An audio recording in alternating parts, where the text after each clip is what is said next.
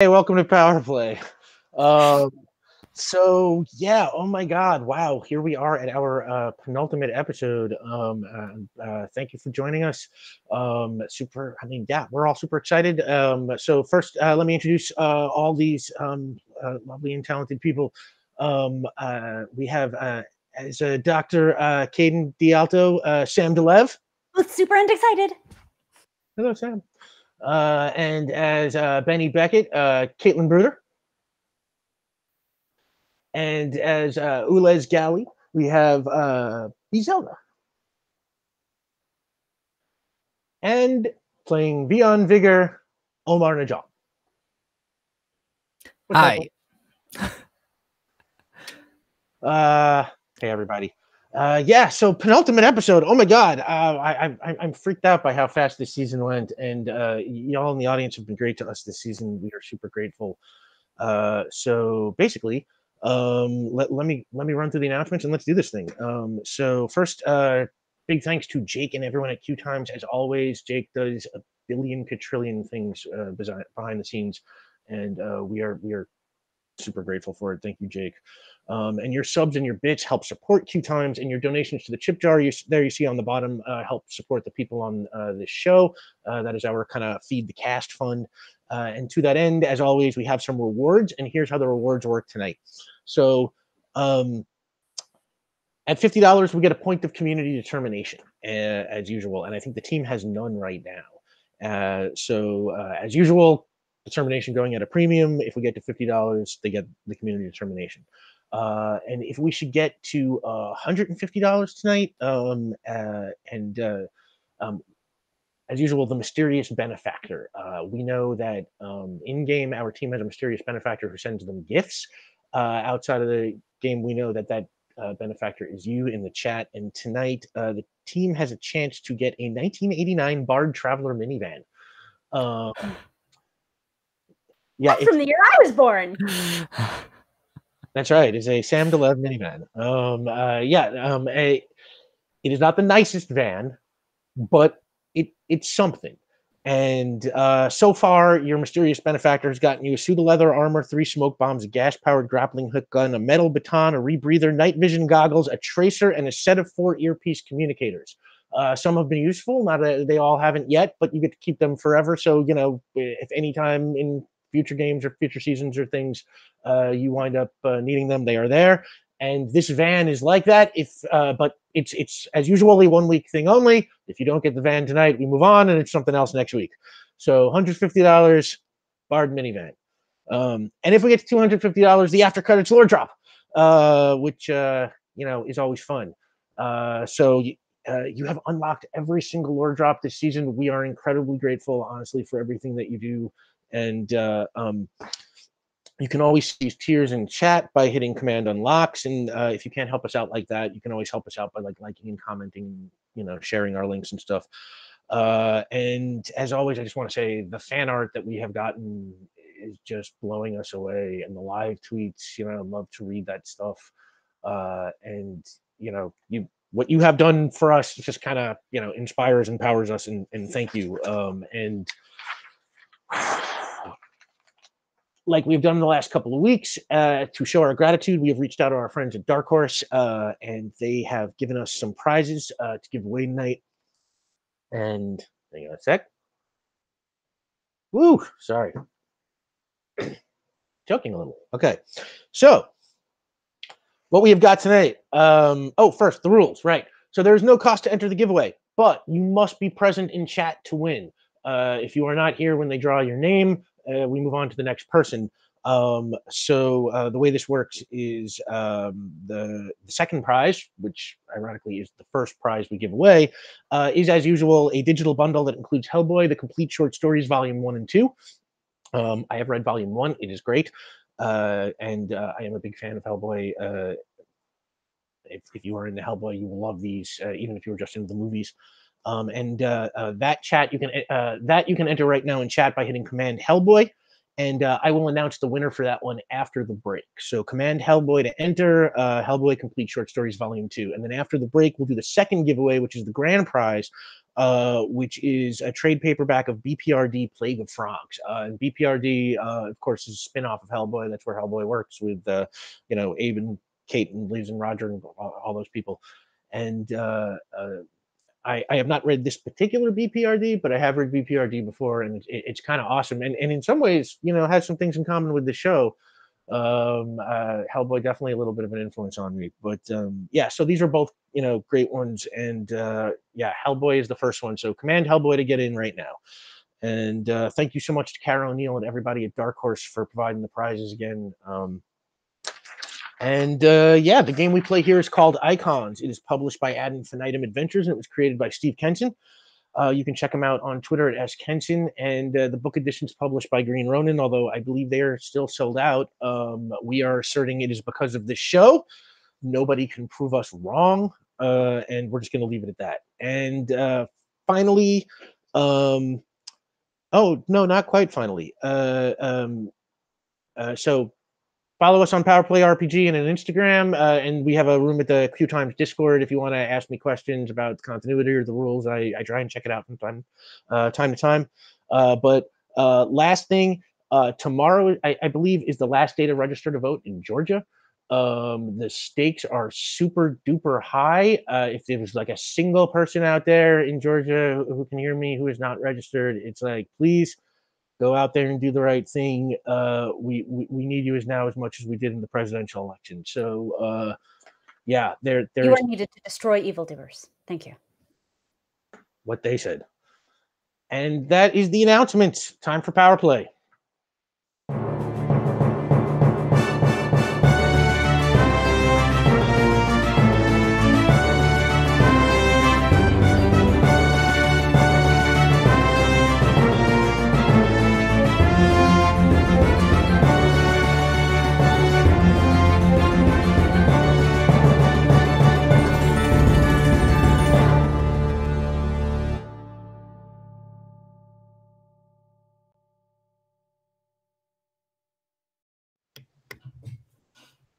I still love that song. I do actually walk around my house kind of going. Anyway, so welcome back. And yeah, so previously on Power Play. After a strange object in the back of the truck he was driving was struck with bullets, a low-level organized crime henchman named Curtis Haber was consumed by a strange energy, and he gained the ability to mimic or absorb superpowers in some way. In a meeting with cluster operatives Harmon and Billy Keeler, our team learned that this strange object resembled a large silver refrigerator and was possibly, they decided, the space vehicle that brought Ulez Gali to Earth in the first place. After seeing his brother apparently killed by Curtis Haber, Harmon Keeler struck a tentative alliance with our heroes and told them the mysterious object was now at a secret mad science lab that belonged to the cluster and was run by a person that he only knew as Eklund. However, before they could follow up on that lead, Vion was hired by a man named Alton Reeves to find his mother, Audrey Reeves, who had disappeared. After some investigation, the team learned that Audrey Reeves was a 1980s era costume vigilante known as The One, who had come out of retirement to help an innocent woman named Brooke Barrett escape from death row. The team helped Audrey on her mission and successfully helped Brooke escape execution. And that is where we pick up. And so all that finished up in the very early hours of Sunday the 18th. And I'm going to say after that, you all took the Mer Island ferry back to Avalon and the subway back to Baronsdale. And, you went home to go to sleep for a few hours, except, of course, you, Cadrax. You went to Serrano Memorial Hospital to work because, you were all work. And you worked your shift till about, 10 a.m. or so. And then at 10 a.m., as previously agreed upon, in the exact same conference room the two of you first met in exactly 1 week ago, you meet up with Benny.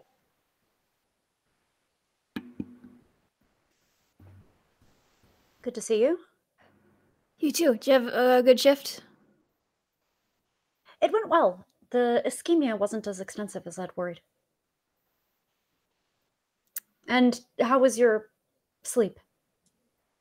A little, could have been better. Yeah. A little nervous about this, today, so I didn't sleep probably as much as I normally do, but sleep. What are you nervous will happen? I don't know.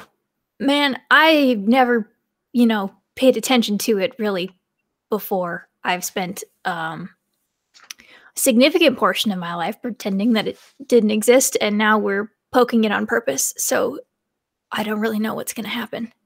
Poking it on purpose. Actually, a core biopsy is going to be part of it, yes. Oh boy.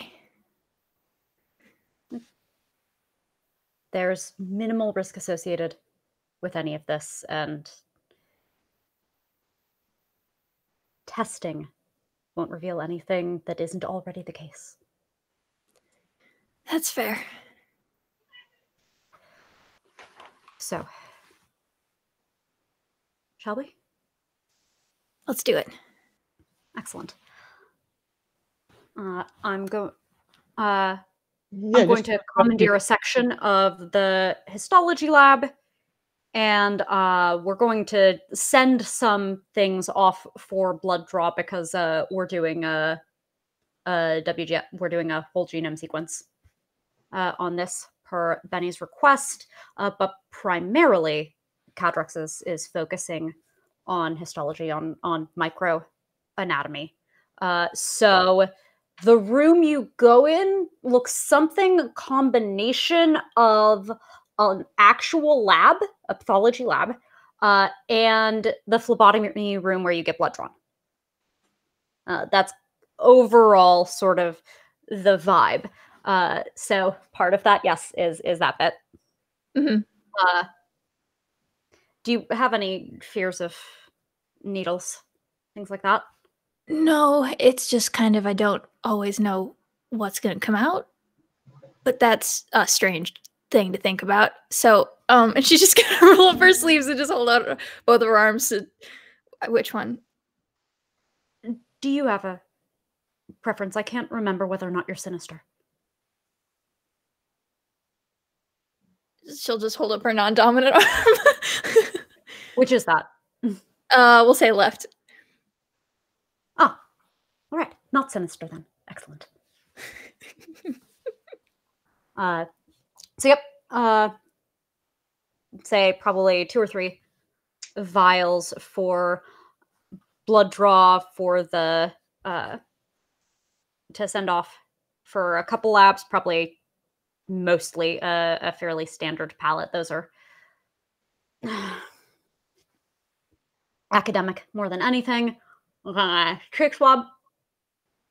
See? So far, so good. Mm-hmm. Not afraid of needles, you said. No. So unfortunately, at this point comes out the holy hell needle. Biopsy needles are big, and core biopsy needles are big.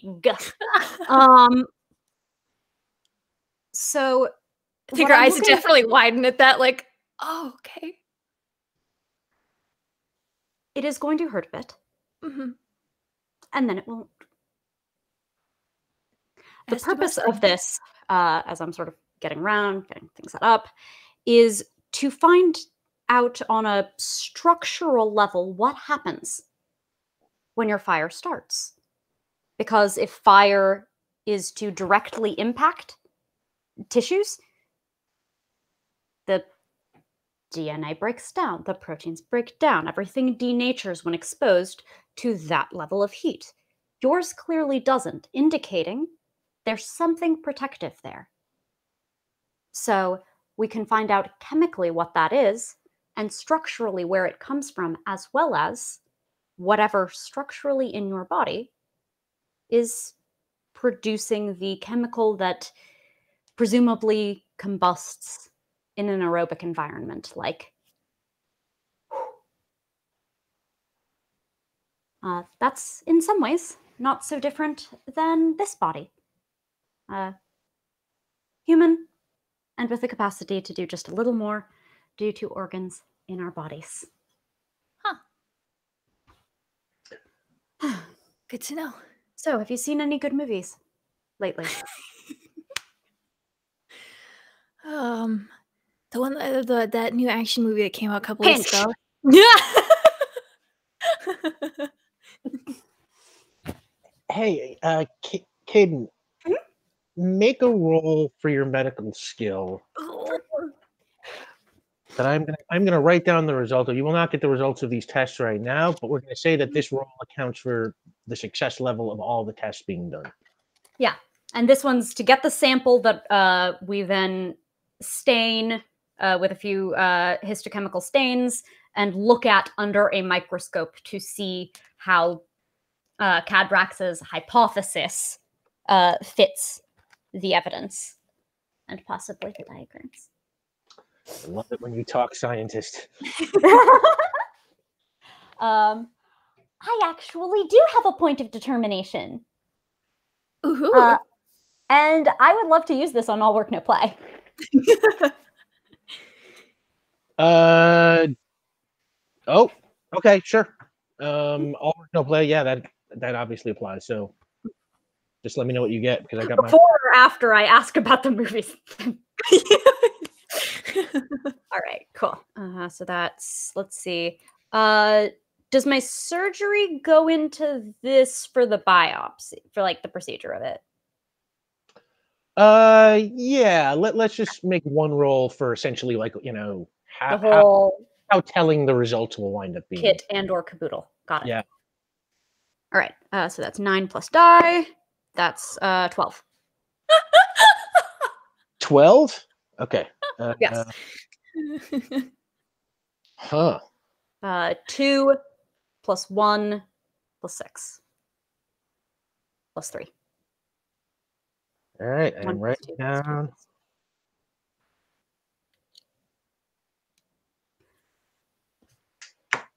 And while that is, oh, sorry, yeah. What were you gonna... yeah, Cadrax is continuing to talk to Benny because they mistakenly or not think that the more they explain the science, the more they put Benny at ease. The most interesting thing about this is that whatever is producing these chemicals has to be in some way related to voluntary or semi-voluntary musculature now, doesn't it? You do it at will. Well, Try a little to. bit. Yeah. There are some things over which we have partial physiological control and not total. But surely you've heard of people's circumstances speeding up or with training slowing their own heart rate, yes? Yeah, I've heard that before. Even things that are seemingly involuntary can, with time and training, be controlled. That makes No more sense. needles. Was that? No more needles. Oh, good. And while you're having that conversation, I'm going to say, you know, in the corner of that room, they've got one of those TVs and it's got PR3 on. The news is sort of just quietly droning in the corner, but catches your attention as there's a different anchor now. We'll say if we were casting him, he would be Omar Epps. He chimes in and he says, this is Malik Douglas for PR3. Stella Combs has the day off. Police are on high alert this morning after convicted murderer Brooke Barrett escaped the death row wing of Lockley Island State Penitentiary late last night. Early reports claim the use of an explosive device that blasted a hole through several walls and severely damaged the structure of the prison. However, authorities say that their investigation is only getting started. Now, by coincidence, you are also watching the same report across town. We'll say beyond. Let's say you are watching that same report across town, and we'll credit you with that knowledge. But actually, first, while you are watching that the news and generally just doing your morning thing, Ulez, you are hanging out down in the garden with Sandy Carpa, who is still recovering also from his experience with the Keeler brothers. And what do you think you're doing in the garden? Enthusiastically telling Sandy about the penny tree that I encountered, because of all the trees that I've thus seen, this one has just been the most fascinating. And he's like, huh, penny tree, that's cool. I don't think we have one of those here. But Could we get one? I mean, honestly, I don't know. Are they rare? Are they expensive? I mean, I can look into it. I can certainly put somebody onto it. But hey, let me ask you something. I noticed there on your back, there's some kind of scar, or what is that? I have been damaged. My casing has been cracked, although I don't suffer the same as you. And Ulez will look pointedly at, like, what kind of injuries does Sandy have that are very visible? Let's say he's got some bruises from when he was being held by the killers. He also got thrown to the sidewalk, and that was just a couple of days ago. I remember. So we'll say that he's maybe got a cane for like when he took that hit to his side. I think he took a hit to his side if I recall correctly. And we'll just say generally, yeah, he just looks a little banged up. Your shell casing is so very fragile. I do worry about your integrity. Uh, you know, that comes with being human. Or actually, wait, do you know? I mean, I don't need. Do what do you? Can you die? Do you get hurt? We serve our purpose until we do not. Huh? It sounds like what my old boss used to tell me when I. Never mind. Go into that. I don't want to make this about me. But yeah, no, part of the human condition. We get hurt, we recover. No, sometimes we're stronger for it. Sometimes we're not. It's a little bit of a gamble, but everything is. Just I don't know. You roll with it as best you can, and you hope that some gangster doesn't walk up to you on the sidewalk and throw you to the ground and stomp on you. But sometimes things just happen. Your yellow bruising reminds me of a plant that has been watered too much. Will you suffer the same consequences if you are overwatered?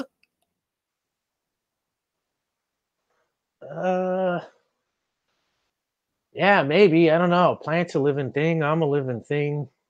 There are always consequences, I guess. You know how it is, I guess. I do not. And Ulez,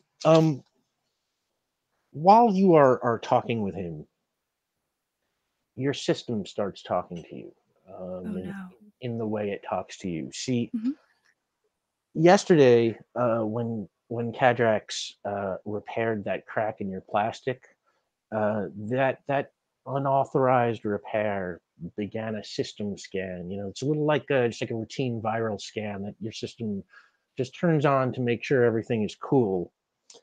And right now, at this moment, while you're sitting with Sandy in the garden, it comes back to you with a system message that says suggested modification to reconfiguration matrix. And a bunch of schematics flash through your mind. And to keep it simple, what I'll say is the system is asking you to restore power to a circuit that was bypassed by those mysterious modifications that you had discovered inside of your shell, I think last week or the week before. And that is what you have. Sandy, Yeah. I will remain very stationary. Could you please observe me? Could I observe you? Correct. How do you mean? This place exudes peacefulness, but I do worry about being exposed. I require assistance, simply your observation, to ensure that all of my systems are fully operational when I return. Huh. Maybe this is something that we should get Vion for. I'm thinking, yeah, I don't know. I don't know about systems and stuff. Hang on. And he kind of, like, he puts his hand out to you. Yes? Oh, never mind. Just follow me. And he leads you through the house and up the stairs. And we'll just say at this point that Sandy just kind of lets himself in. And He always does. yeah, as he off to do. yeah. And Vion, you are sitting on the couch when Sandy comes up with Ulez. Hey, how's it going, you two? I have a warning message. From whom? My systems. Oh, yeah, okay. Do you need, and I like get up and turn off the TV. Do you need like some space to address that, or do you want like the bedroom, or? I require your observation. Simply ensure that my systems become fully operational. If things do not return, and Ules is going to start like running through their like electrical nodes in their hair, and they're going to pull out one that's more pink than the rest. Please detach this node, and it should enable a reset. I'm not truly certain if that is still working, though. Okay, well, let's hope everything goes well then. Thank you. Sandy, we wish that you stay as well. Oh yeah, I wouldn't miss this for the world. And like, he kind of like grabs for like a bag of chips and like pulls it open and just kind of starts sitting there watching. So Ulez, your system directs you essentially to remove part of your shell, and we don't have schematics or pictures here, so I'm essentially going to say, why don't we say that the part of the shell that you need to remove is on your back, Okay. and because you do not have the kind of equipment that you would normally have, we'll need to either figure out a way to get around to your back or to get help from, I don't know, a friend, if there's anybody like that around. I don't know. I think there's maybe like 20 seconds of absolute silence that passes, and you only hear the crunching of like Sandy eating the chips. Like the TV's off, like the windows are closed. The building is not too noisy. It's just like crunch. And Ulez's lights blink back on after a moment, and they turn to face Vion. It seems that I must remove the casing in my back, and I do not possess the tools to reach my back. Oh, okay, well, I got you. Don't worry about that. I walk up to the casing on the back. Is there anything, it's like a latch or anything I should look out for, or? If you take, and they will kind of provide like another one of the nodes from their hair. If you can put that, there is a, it looks like what you would identify as a screw. Oh, okay. And then just kind of like twist it and pull it out? Correct. Great. Yeah, that's pretty straightforward. So I go ahead and do that. Okay, it's loose. Should I just pull it off? Please remove the paneling, correct? Okay, great. I remove the paneling. And when you remove that panel, there is a cup. Oh, by the way, it looks like we have unlocked the point of community determination. So Yay! Thank you. We're gonna need it. Yeah, you are.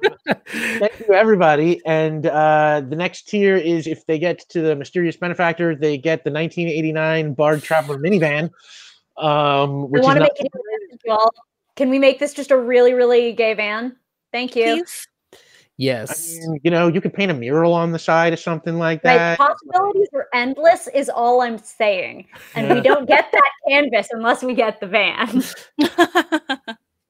So yeah, thank you so much, Sure, everybody. And don't forget, if you're just showing up, command Hellboy to get into our Hellboy drawing for the complete short stories of Hellboy, volume 1 and 2 digital pack. And again, thank you. So to keep this moving, why don't we say, Omar, that you can see essentially like, it's like the back of a stereo. There are some, like wires and circuits and things, and you can kind of plug and, play if you wanted. And Ulez, we're going to say your system directs you on what the repair is, and you convey that to to Vion. Vion, I want you to make a roll for your coordination to determine how well you execute this repair. Do you have anything else that would apply? None of my quality. I mean, investigation. I mean, that's not investigation. He's learning. Maybe sleight of hand, actually. Sure. Yeah, I would. I mean, this isn't a quality on my sheet, but like, I would like to point out I do have a turntable.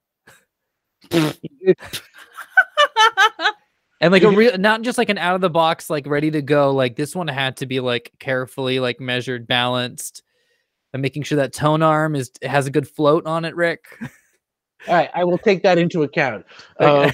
You can use your sleight of hand bonus because I feel like this is manual, dexterity with the hands. They're very similar. If you're good at sleight of hand, it'll give you a little edge here.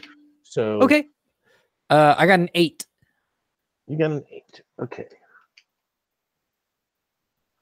All right. So here's what happens. Ulez, as you are standing there, you feel the power in your hand blasters just kind of turns off. Have you deactivated part of me? No, I mean, I just took off the casing. I'm just following your instructions. Have you followed it exactly as I stated? I believe so. Why? What's up? I would like to try and maybe there's like a succulent that's not doing so hot, mostly because I overwatered it. Sure, yeah. I remember you saying that you were overwatering the succulent. I just have so much love for them. Yeah, no, I mean, and they just love water. So yeah, you want to try out your blaster and see what happens? I do. Okay. I'm just gonna tell you right now. You don't even have to roll. Nothing happens. It just doesn't work. I am going to express my concern. If I don't possess these powers, my prime directive cannot be completed. What I'll say is, because it's an internal function of your system, is your system now registers that suggested repair as having been completed. And I think there's like a, what's the word? You know when like lights ripple down and up, almost like Christmas lights when they've got like they go out in like order. I think like my whole body does that with a bunch of rainbow colors for a while as everything is restarting like bit by bit. It starts at my toes and it goes all the way up to the top of my head and then down all the way to the end of my hair. And then like the regular low light of Ulez's body just kind of comes back. I cannot sense any differences. I believe you have truly completed what I asked. May you please put the panel back on? I feel exposed. Yeah, absolutely. Of course. And I do that as quickly as possible. And while you're doing that, there's a knock at the door, and Sandy lets in. Thanks, Sandy. Can we say Caden and Benny? Oh, great. Thanks, Sandy. Yeah, no problem. By the way, you're out of chips. Yeah, that's correct, Sandy. And he nods at the two of you. Hey, Doc. Hey, Benny. And Good to see you. and then he walks past you and kind of, makes his way down the stairs, leaving the four of you. I understand how's it the going, you chips two? are down. What is the status of the rest? Pardon? I understand from Willis that the chips are down. What is going on other than that? Well, aside from that, Ulez, well, I'll let you take it away. I just did some assistance. Oh, I required some internal repairs. The external ones that you had performed were optimal. However, I required some wires to be diverted. We don't know why. But I am doing my best. If you need further assistance in such investigations, of course, I am always at your disposal.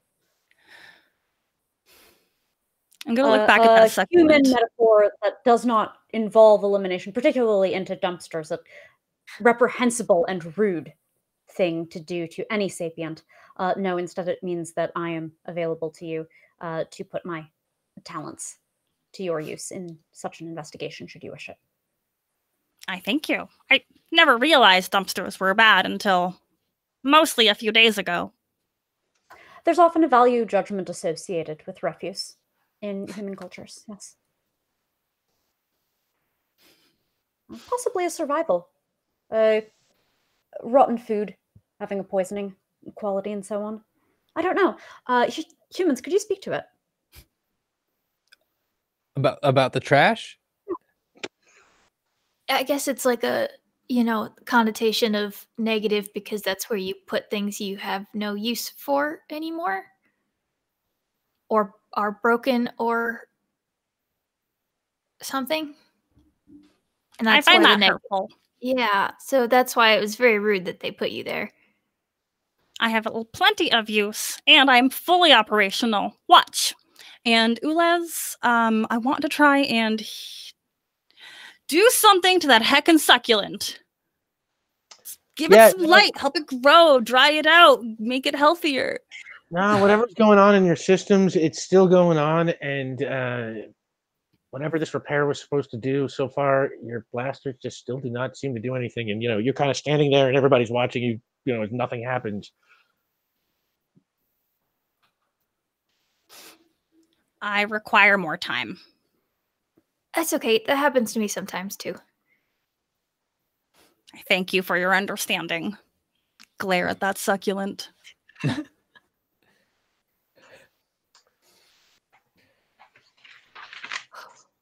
Well, how's everybody else doing? Just a quick check-in, I guess. I don't think there's been too much bruising around the biopsy site.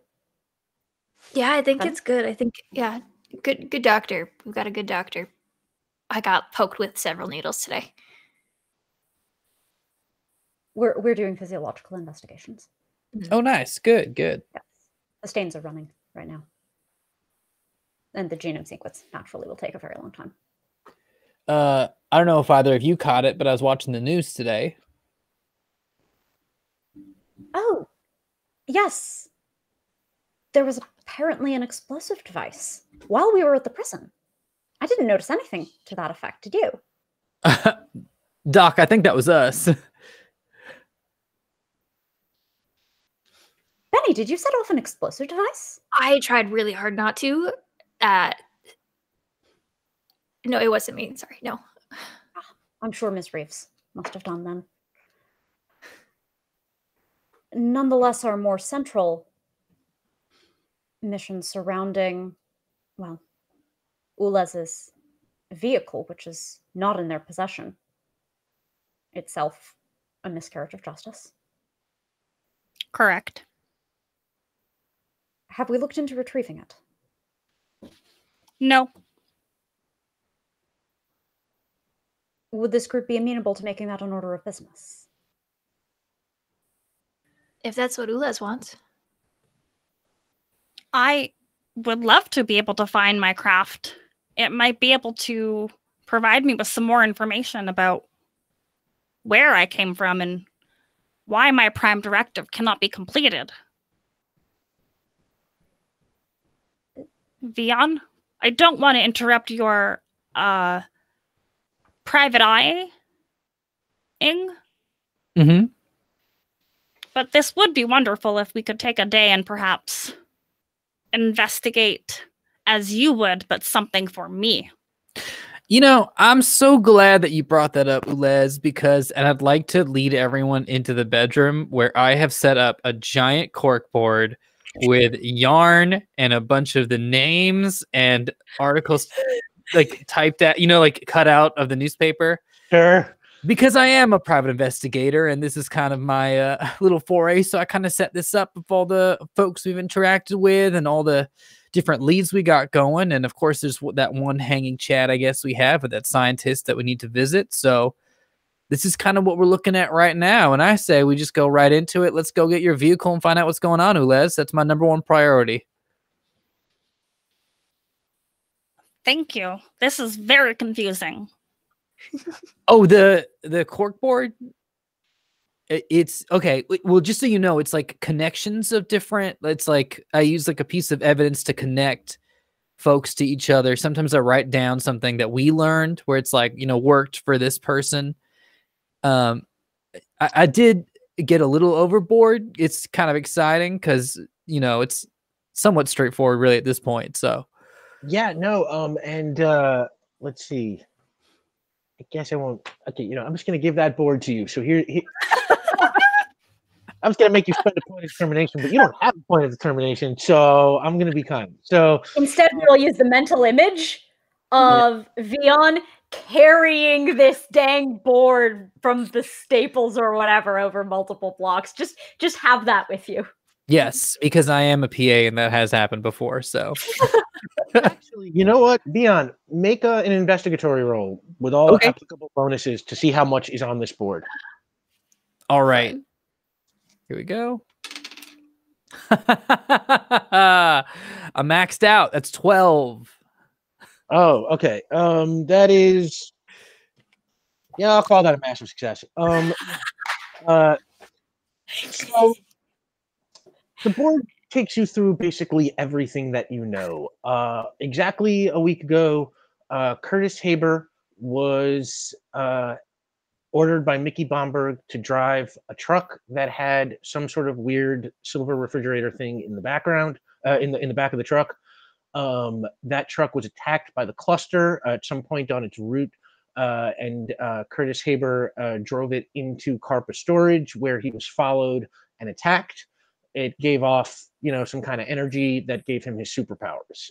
When he went to the hospital because he had been wounded, he is where he ran into Caden, where he stole Caden's, you know, sonic powers, and eventually, you know, this part you all know. You know, Curtis Haber worked for Mickey Bomberg. You know, Mickey Bomberg is enemies with the cluster. You know, Harmon and Billy Keeler work for the cluster, and Harmon, Keeler, and you sort of struck an accord with each other when you said goodbye to each other outside of the Keyline factory. You know, what else do you know? Hugo Hill. Hugo Hill, thank you. Yeah, you know, Hugo Hill had a notation in one of his ledgers that indicated he was paying some kind of protection money or something to the cluster, something to that effect. And you know, just in general, you asked Mickey Bomberg if he wanted to team up with you to try and get the truck back. You know, he told you to go to hell. You know, Ann Witt is generally an expert on crime matters, you know, general crime matters in Port Ruby. You have run into a police detective named Leon Neal a couple of times earlier in the week, who may or may not know something about the criminal underworld. Trying to think what else might you know. And you know of the existence of the Whisper Network, which you learned about, an online network where people kind of put up weird stuff that they see or think they see or claim they see in Port Ruby, and sometimes it has information, useful information, and sometimes it just has a lot of bunk on it. So it's like that's basically what you've got, I think. Okay, so this is where we stand. Very impressive. Thank you. I appreciate that. That's very nice of you, Les. I don't know where to begin. So if our goal is to find Ulez's ship. We know the cluster took the truck, right? Yeah. Oh, I forgot to say, you also obviously know that the name of the mad scientist or guy who runs the mad science lab is Eklund. Is that Yeah, It Dr. may or may Eklund. not be a pseudonym, of course. yeah? Is Eklund associated with cluster? Yes. Yes. Uh, So Cluster, basically, it's the cluster's mad science lab, and according to Harmon Keeler, Eklund is the guy in charge. That seems like the best approach. mhm. The notion that there is a science lab that investigates such things, we could infer the kind of analytic equipment that they use and talk to manufacturers for a recent shipments list. Or shipments list overall. There's probably only so many places that have widely disparate scanners, reagents, and so on. To find the intersection between all of them would quite possibly lead us to candidate locations for the lab. That sounds like a good plan. So how do you want to go about doing that?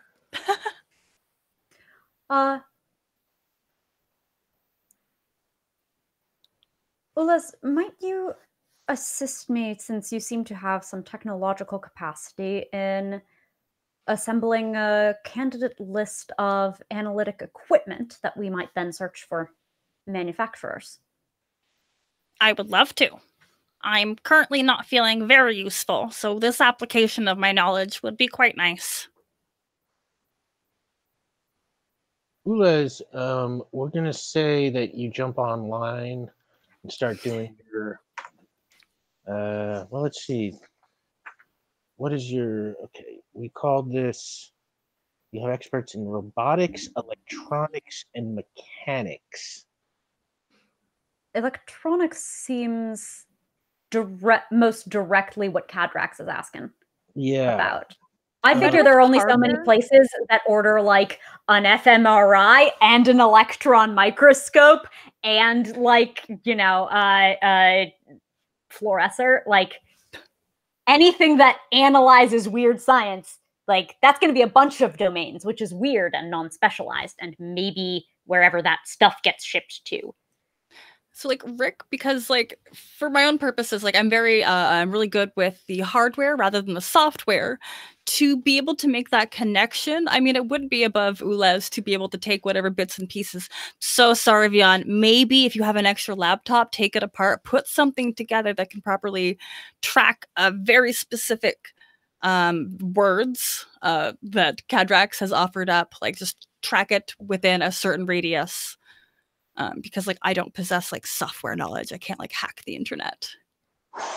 I don't know if we can use hardware knowledge to hack the internet, but what I can say is I will let you apply your bonus in a sense that it's like, because you have a good understanding of hardware, you might be able to sort through a wide variety of results better. The catch is you don't have any special expertise in searching the internet or that kind of stuff. So I'm going to set an appropriate level of difficulty, and why don't you make an intellect roll, and you can apply that bonus Okay. in that sense. Can I assist as an investigator? Yeah, maybe, because like Benny's really good at internet.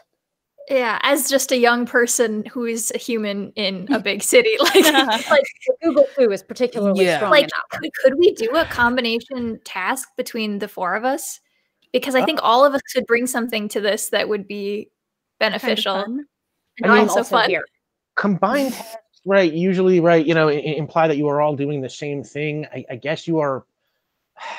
It's not exactly how they are supposed to work, but let's give this a shot. Could also individually roll to try to establish, like basically do a bunch of maneuvers to set Ulez up. That's kind of true. Thing. Yeah. I think Icon's idiomatic. Think Like if we do like a quick like here's how I know best how to search through internet, and Vian's gonna give like and this is how you filter shit to XYZ how I search things, and then like I mean like we could have basically like giving bonuses to your role or something. Like I don't know if that's how any of that works. Yeah. Okay. right, like establish the quality of Boolean logic. I'm basically going to try and use the rules of the combined test here. So essentially, it's like you're all going to tell me what you're doing. I'm going to set a single difficulty essentially for the task. You're going to roll your end of what you're doing against, and you're going to let me know what it is. And if you succeed on your task, I'm going to give Vian or Ulez, who's doing the search, who's the main Ulez. Ulez. I'll give Ulez a 1-point bonus for each person who succeeds. Very cool. Okay. I think that's how the combined task works. So, oh God, you are so lucky. We're so good. Yes, you'll see about that. I know. Takes 2 sides to do an opposed roll. Okay, Benny, do you want to go first? Sure. I'm trying to see if I have like I don't know if my filmmaking would come into this because we said it was like because her whole thing was like the one-man crew, she had to know how to do all of that for herself before. I'm trying to figure out, I don't know if I have anything that's going to actually help aside from the fact that she's just a young person. I don't think so. I think you're just making a straight up intellect roll. Okay. Let's do... I can't burn determination for an assist, can I? I mean, you could do it if you want. It's a long game, we'll just roll. We'll just see what happens. Okay. By the way, intellect. Folks, intellect. While they're doing this, if you still want to get into the raffle, you can do Command Hellboy in chat. I think we are getting fairly close to the 1989 Bard minivan, Traveler minivan.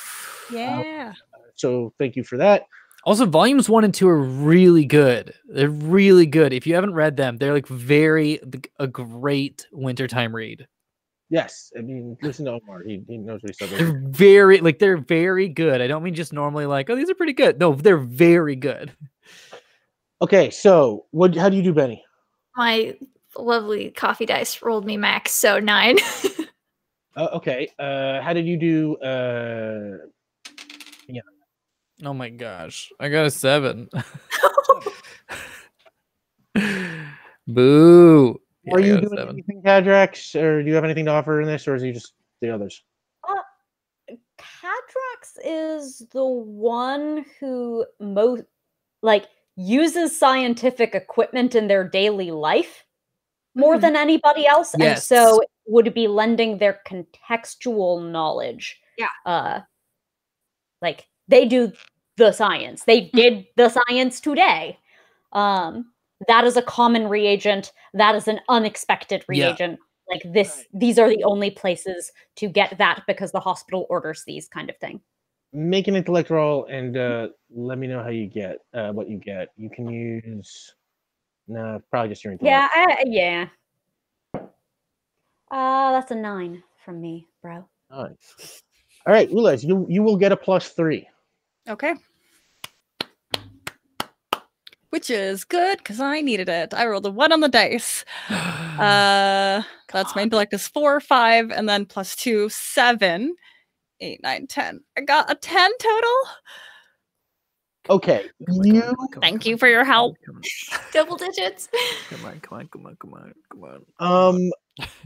I'm going to say is that like that narrows it down to roughly about 50 places in a city the size of Port Ruby. There are, all kinds of universities and hospitals and research facilities, and that use this kind of equipment, and more than you would think have more than one piece of it. But you now have a point of reference if you can. Let's cross-reference that with Dr. Eklund. Oh, right. Any associations with that name?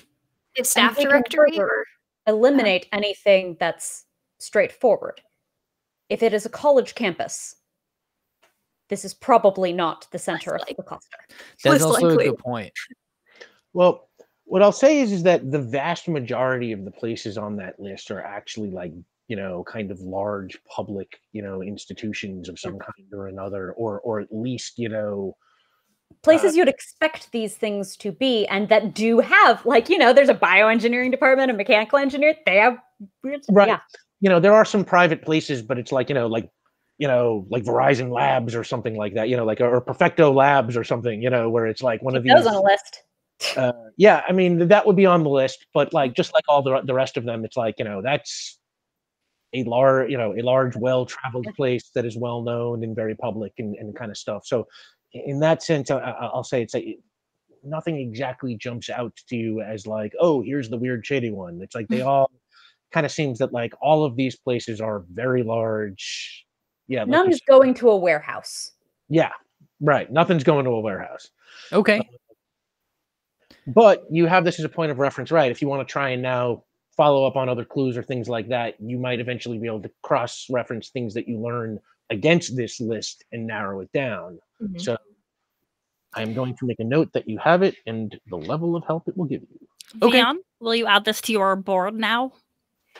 Absolutely. And Very I cool. print it on like an inkjet printer, and I just pin it to the list, or I pin it to the board, and then I print out another copy for us just to take on the road.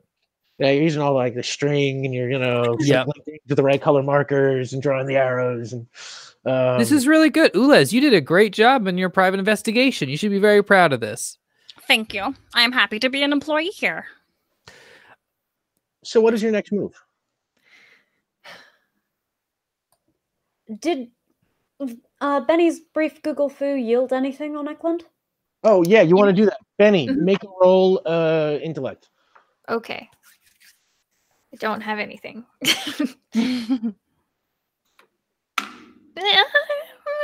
5. 5.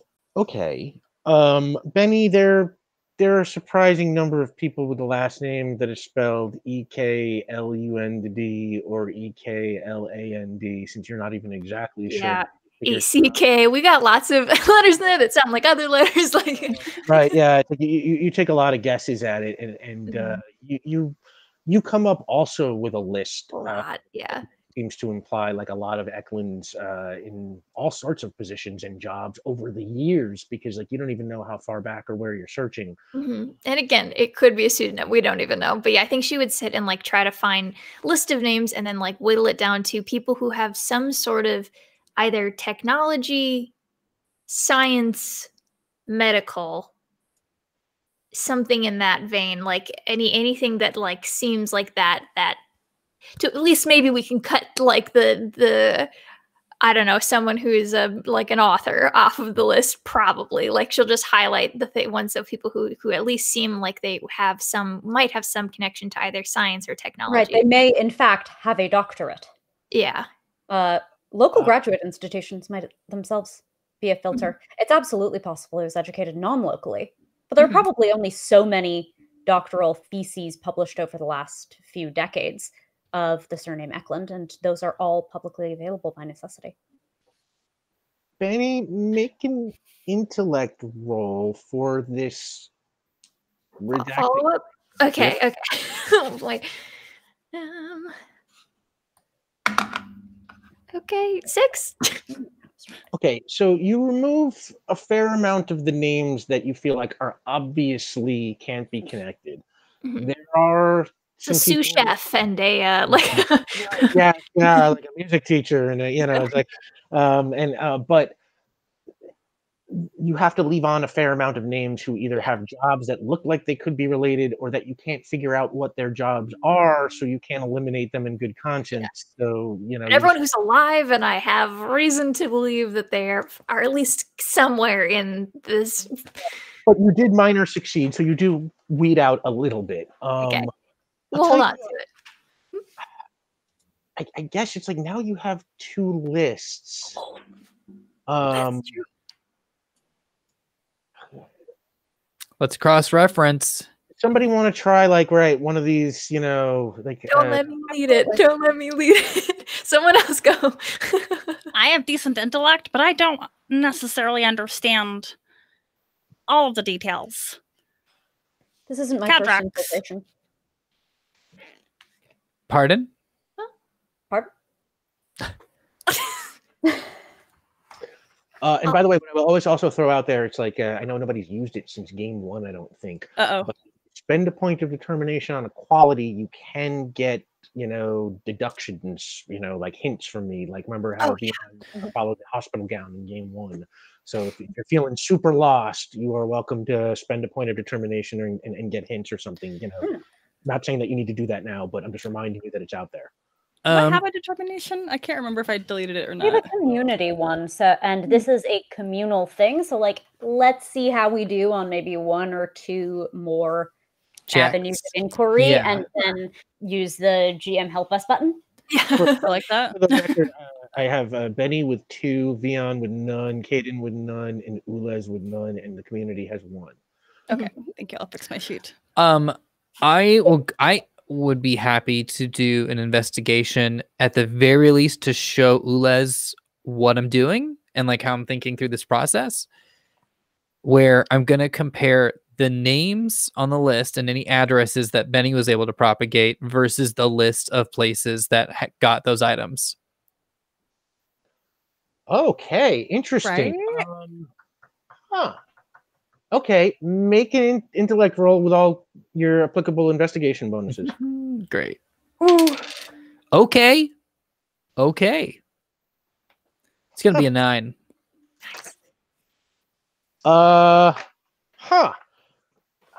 Okay, hang on. Let me think here for a second. Let me think. Okay. You spend some time sorting through the names, and the others. You're killing time. Ulez, you're trying out your hand blasters and keep trying to wait for something to happen. Caden, you are probably sitting very attentive, or whatever it is that you do, or I don't know, whatever it is you do to kill time. Finally, Vion, you kind of start to see something emerge from the paperwork. It could mean nothing. It could just be a coincidence. Okay. But there are 3 of those locations on the list are located in Yard Hill, right in Barrowdale. And there is 1 Eckland in Barronsdale Heights, which is, as we know or can see from the map if we have it up, just 1 neighborhood over. And it's not a lot, but your investigator's got likes proximity. It's like, hey, there is an Eckland. He's near a couple of these locations. It's the only place I have found something like that. It jumps out at you, and I'll say you relay this to the others. Okay. Now, everyone, we got a lead. In terms, we've got at least like a starting place to look into. I've got a quick question. Yeah. Do we want, and this is to the team, do we want to test this a little bit, just to test the waters and see if this is actually like a more solid lead before we go after it? What do you suggest? What methodology? I walk over to my kitchen and I open one of the drawers, and out of that drawer, I'd like to pull a burner. Shush. I would like to pull out a burner phone, and I would like to text the number from Benny's list for that specific person. And I type out the text. Boss says we have to move the item now. And I show it to the team. You're sending it to this guy? I haven't sent it yet. Oh. But I put it down on the table. Now, if we send this and we get any response whatsoever, or we get a call right away, I say we pursue this lead. I haven't sent it though, because this could bust our element of surprise. So if we do this, we do it as a team. Now, I can actually give you a tad more. Oh, okay. Because when you find this guy, obviously, if you've got his phone number, you look him up a little bit. Yeah. And I can give you what is available on this person that you can just get out of a basic Google search or effective search or whatever we call it here. And this guy's name is Declan Eklund. And What spelling did it land on? Well, that's our guy. That's a comic book name, that is. Right? Ugh.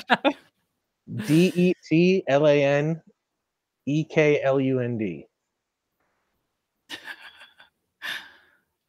And Declan Eklund was briefly a city councilman who had been appointed to a seat by the mayor back in 2000, about 20 years ago, and he ran for re-election and was soundly defeated. And that is basically what you find on him. And he seems to have just, disappeared into private business after that. And that is what you get on Declan Eklund. Who was the mayor in that period? The mayor 20 years ago, we'll say, was Mayor Gail Costa. A man named Gail Costa, Costa. I ask because we have a brief history of crime from our journalist compatriot who might have spoken or reported on whether that mayor had cluster sympathies. Appointing a city council member could be indicative of some sort of corrupt influence, especially because your leaders are notoriously corrupt. That's true. In fact, we could send over a phone call and maybe get even a little bit more intel. So do you not want to do that thing with the text message? I mean, the thing is, this is feeling pretty straightforward. I'm feeling pretty good about this. My detective gut is saying this is our mark. Do we want to maintain our element of surprise?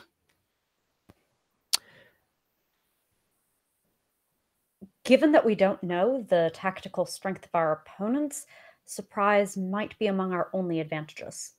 That's true. Yeah, I'm going to agree with the doc on that. Do not send that message, please. All right.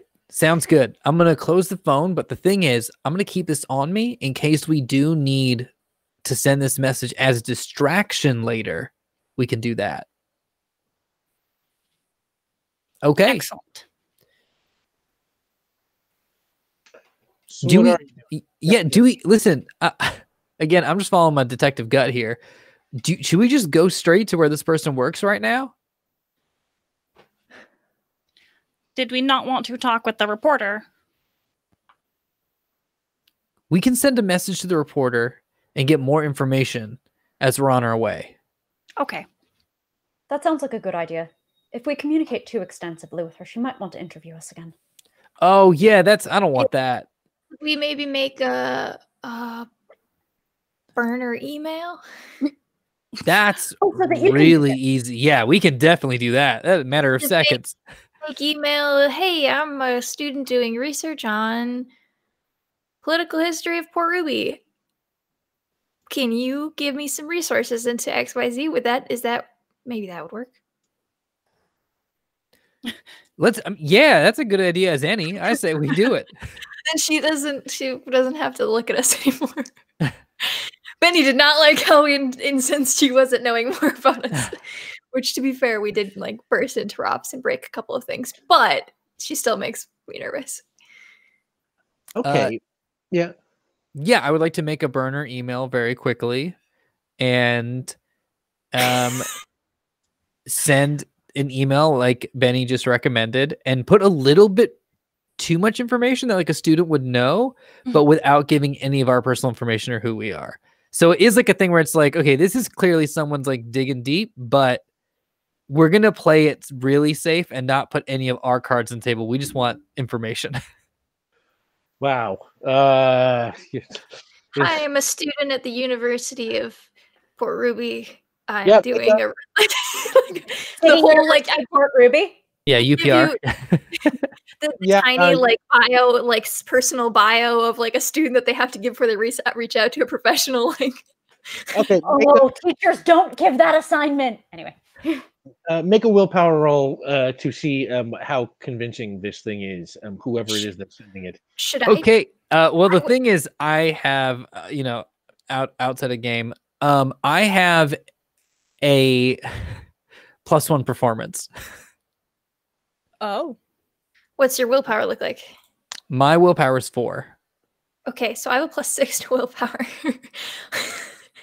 Okay, why don't you go ahead and take the reins on this one, Benny? Not to like be like flip, but I was like, as in world, like Benny was the closest, most recently a student. I think Yes. that was going to be my thing for it, but And also, you're in the journalism. a little bit, yeah. You performed Yes. an interview. I did perform an interview. She hates doing that, but she's done it. All right, make your roll. Let's see how. Okay. Can I have filmmaking as a bonus? Sure. Yay! Love a defeated sigh. Okay. Okay, so I live for it, honestly. This is a diegetic email. okay. This also seems particularly appropriate to Cataracts because they understand burner phones and burner emails to be ones that Benny can use. Yeah, another thing to add to it. Okay, so 11. Okay, you send the email out, and do you wait for a response, or do you have somewhere else to go while you're waiting? You said you were going to do it on the way to. Right. We're heading to Dr. Eklund's workplace that's listed publicly. Perhaps we'll receive a reply while we are in transit. Yeah. Dr. Eklund, you did not get a workplace for him. Actually, what you got was a home address. Great. Just kind of, just there in the white pages. Just public. And that home address, like I said, was in Baronsdale Heights. So we'll say since we haven't quite got to the van yet, so you're going to have to hoof it from Fort Trumbull over to Baronsdale Heights. Sure. Could really use that van, though. Just saying. And when you get to Baronsdale Heights, Declan Eklund's place is in a kind of split brownstone. It's like half the brownstone, and it's got. There's an entrance right off the street, and it looks like it's maybe 3 stories tall, and it is, of course, locked. So what's the plan here? Are we just gonna gather intel, or are we gonna engage with him? I think the plan is to gather intel. I can go in and just check if anyone's home. That seems wise. We can, meanwhile, go through some of the refuse that's publicly available. I would like to do that. Excellent. Perhaps you can join me. The blue bins tend to have particularly fruitful material for this kind of thing. Ooh. Yes. All right, we'll have a good Everything time. in there is made of plants. I like that dedication, Scadrax. All right. So you're gonna go, Vion. You're gonna go upstairs and see if he is in the apartment, while the rest of you are going to go through the garbage and see what you can find. Yes. What's your name, baby? All right, Cadrax, I want you to make an intelligence roll for the search. Vion, you walk through the front door, which is easy for you, and you find yourself in. It is a private home. There is a living room, it's couch, television. Kind of unremarkable, very middle class, and. There's a staircase in front of you that goes up to the 2nd floor. Okay, I go up the stairs. Okay, you walk up the stairs, and when you get up there, you find there's a bedroom. There's nobody in it, and there is a locked door, which you are able to phase through because it is you are able to. And it looks like an office. Perfect. desk, bookcases, some filing cabinets, stuff like that. Okay. Do not come across any people. I would like to. I look around. Is there any like? Do I see any obvious like surveillance tech? Any cameras, sensors? Make an intellect roll. Oh boy! And I'm gonna add investigation to this. Sure. Great.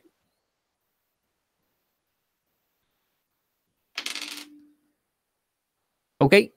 9. You do not see anything. You poke around. It's like everything. His computer's very low tech. Everything's kind of dusty. It doesn't really look like maybe he works here very often. But no Okay. surveillance. I would like to open the file cabinet. Okay, you're gonna start searching the file cabinets. Is that the deal? Yeah. Okay, make an investigation roll for that. How did you do on your investigation roll, Caden? 11. Sorry. 11. 11? Oh, you're a little staticky, but okay, 11. Okay, 11.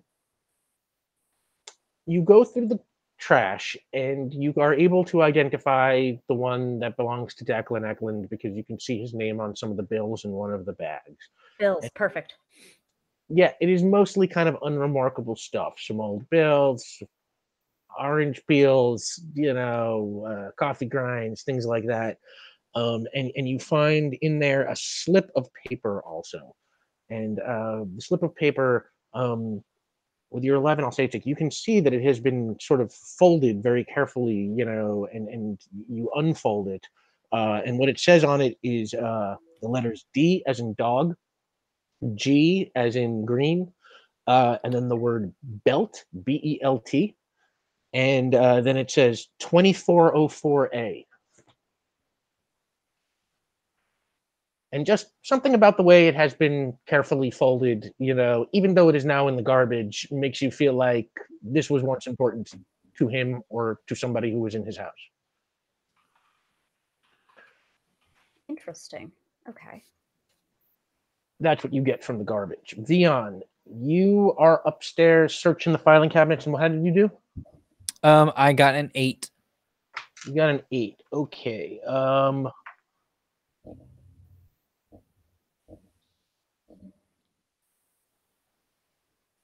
Okay. You search through the filing cabinets, and I gotta say, you really do not find anything super remarkable in the cabinets. Okay. A lot of it looks like old political stuff, from decades past about mayors and city councilmen, long receded into the history of Port Ruby, many of whom you don't even recognize since you've only lived here a short time. And while you are doing that, Benny, you get a response from Ann Witt at the Port Ruby Standard. Okay. I'm sorry, remind me, what exactly did you ask Ann? Okay. So we were asking about specifically we wanted to know about the mayor who was the individual who was the mayor in 2000, and we had it framed in sorry, correct me if I'm wrong, but we had it framed as though we were looking through like crime and political ties through the history of Port Ruby. Okay. So I probably would have asked about like a couple of like several past mayors, like around 2000, like this one after the 2000 mayor and a couple from before, just to Little like red herrings. to beef the email a little bit. And like maybe would have Googled some facts to throw in there about what I knew, but like was hoping to speak with a professional. Like that's kind of, yeah. So she writes back, and she's always happy to help journalism students, and she says she can give you background that is basically widely available. She obviously can't betray confidences or give out secrets that she couldn't give out publicly, but she sort of fills you in on some general background. Mayor Gail Costa Gail Costa was the mayor in 2000. And at that time, the cluster was ascendant. It was consolidating its power. It was really picking up steam. And she knows that there were a bunch of investigations and hearings tying several members of his administration in with the cluster. but no real evidence was ever found, and ultimately nobody was ever prosecuted in connection with that. She does not have any specific information on Declan Eklund, but she says the city council was corrupt, back then, and she would not be shocked if Declan Eklund was on the take. She throws in a comment that he luckily he was so off-putting that even with the help of City Hall, he couldn't get himself reelected. And that is what you get from her. Cool. That's great. I'm going to read that email over our fancy earpieces so that Vian has the information. Sure. In case anything you find in there. You are I all don't know. with that info now. Are you still outside, or are you going in? How is this working? I think we're waiting for Vian to come back. Yeah, we need the okay, and like Ulez just has a handful of like eaten orange peels. Vian, what are you up to? This yellow one is banana. It's also made of plants. Lovely. This was in fact a fruit. Very slimy at the moment.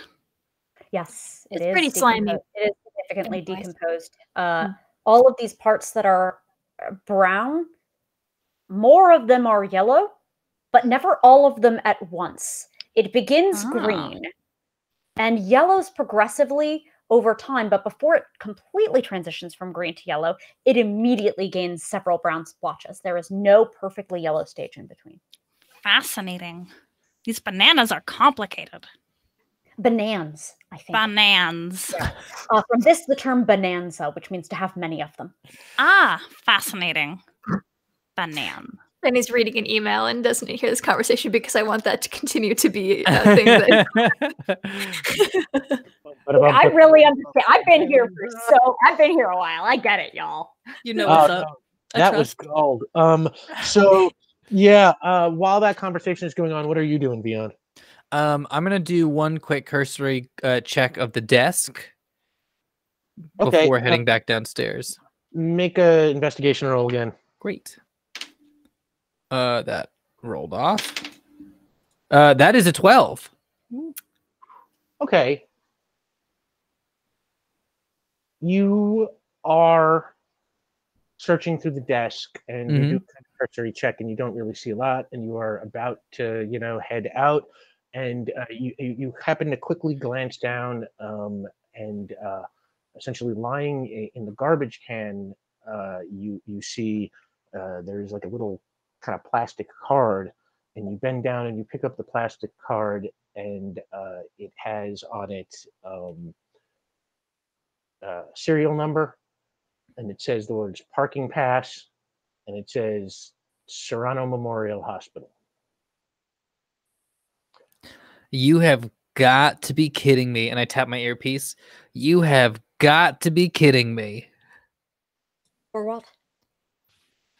Doc, I want you to check this out. And I walk through, and I kind of just like go through the door, and I'm carrying this card with me, go down the stairs. As I'm saying, you've got to be kidding me. I go through the door. I recorporealize the second I get outside, and I want to hold up the card and show it to the doc. I think I know where our suspect works. Do I know of an Eklund at my hospital? At my hospital? You do not know of an Eklund. Eklund in my hospital? It's more likely. But you know what? With you holding up that parking pass and Caden looking at it kind of in disbelief, confusion, whatever you call this kind of, is there an Eklund in my hospital emotion? I think that is a perfect place to take our break. Ooh. Oh my gosh. Wow. Hospital? Yeah. Wow. Thank you so much, everybody. We are almost to the van. When we come back from break, I will announce the winner of the Hellboy drawing. I think you can still get into it with Command Hellboy, and then we will start the BPRD drawing after that. And let Benny use her driving skill. Get us the van. Yeah, that driving skill. I haven't had a chance to use it yet. All right. Take 10. We'll see you soon, everyone. Welcome back. So first of all, while we were gone, it looks like you all got the van for the team. So we will get that in as soon as we can. Thank you so much, everybody. And it looks like we're actually part of the way to the lore drop. So yeah, we are super grateful for them for that. And We legit spent half of break talking about how to make this van as tacky as possible. And We're excited. they really did, and wow, you're in for something, I gotta say. So yeah, thank you for that. And right now, so first, let me announce the winner of the Hellboy drawing, and that is Mr. Owlbear. Mr. Owlbear, if you are here right now in the chat, you win the Hellboy Volume 1 and 2 Complete Short Stories digital package. And thanks to our friends at Dark Horse for that. And now we start the drawing on the grand prize, which is a copy of BPRD Plague of Frogs, which is BPRD is a spin-off of Hellboy. So if you want to get in on that, I think the command is command BPRD. And that is a hard copy, not a digital copy. So congratulations, Mr. Owlbear. Get in on command BPRD for the next drawing. And thank you so much for unlocking everything so far. And yeah, when we left off, you had just discovered Eklund has a parking pass for Serrano Memorial Hospital and showed it to your friends, and you are standing outside of his apartment in Baronsdale Heights. Well, hold on. If you worked there, wouldn't he have like an employee pass? Maybe he's visiting someone there. if it were a temporary parking pass, it would be a paper ticket. Okay, so when I said I think I know where our suspect works, I might have been a little hasty. I was just wrapped up in the drama of the whole thing. I want to be clear. I hope we all had a good moment of excitement. No, I think that we can, like, someone there would have talked to him. I have a question, Doc, because I haven't parked at your hospital. Neither of us. When you park at the hospital, is it a case where you get one of these tickets and it's just whatever, and then you'll pay it with a credit card or something on your way out, or you get it validated? Or does it scan your license plate and read it on the way out? Because there are newer parking garages that do that, and your license plate is tied to the ticket. Yeah, so a couple questions about how my hospital works. And also what I see before me. Is this a paper ticket or is this a hard card? A hard card would be indicative of something that had to, like, you go to an office, you get it, stick around for a while. There's permanence Yeah, here. this is a hard plastic card. Yeah, this is definitely an employee. Okay, so when I said I was a little hasty, I was a little hasty in being hasty because I think I'm right. It means you can take this to the hospital and check it against the database. I misunderstood what we were looking at. That was like a ticket stub that you like threw away. I want to turn a little bit to Benny and just kind of like aside, like, I don't know.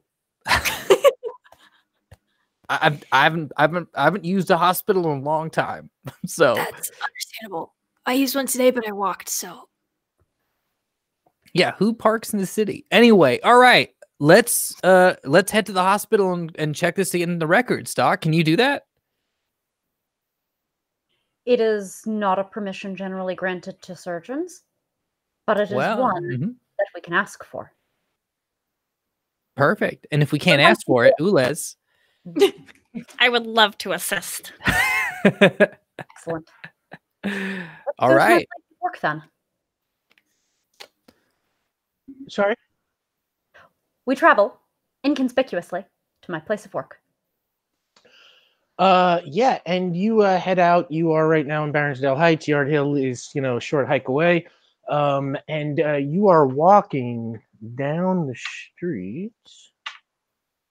Oh my gosh, I just realized we won't have a blue badge. That weirds me, Sam, out so much. Like, parking is going to be hard. You have to pay at meters? Oh gosh. Oh man. Like yeah. So yeah, and you are walking down the street headed towards Serrano Memorial when you are completely surprised. Nobody sees anything but each one of you in quick cessation feel a little prick and a shock and a prick and a shock and a prick and a shock and a prick and a shock, Oh, come on. and you all black out.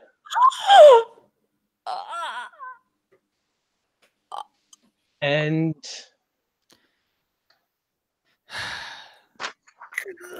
We are not amused. you you start to come to,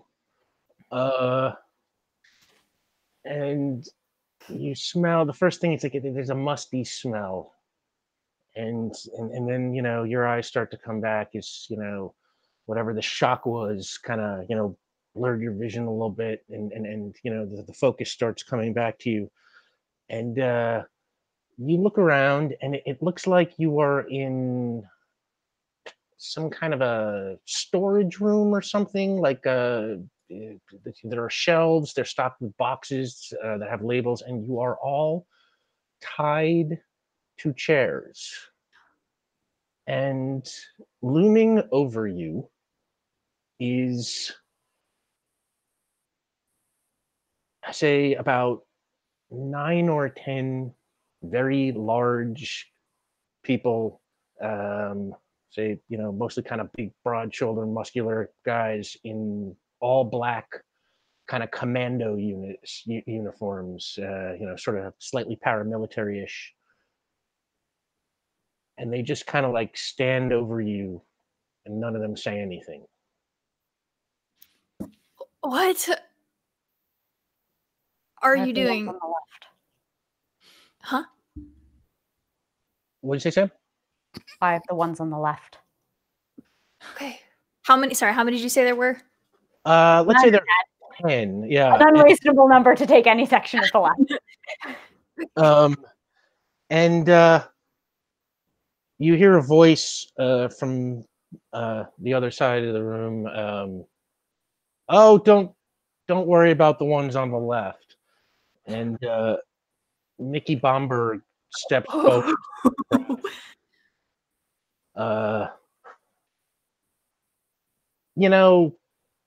Going after the ones on the left, that's, I don't know, that would be inhospitable. You're my guests now, and you wouldn't want to be rude. I mean, what would everybody think of you if you were rude to me?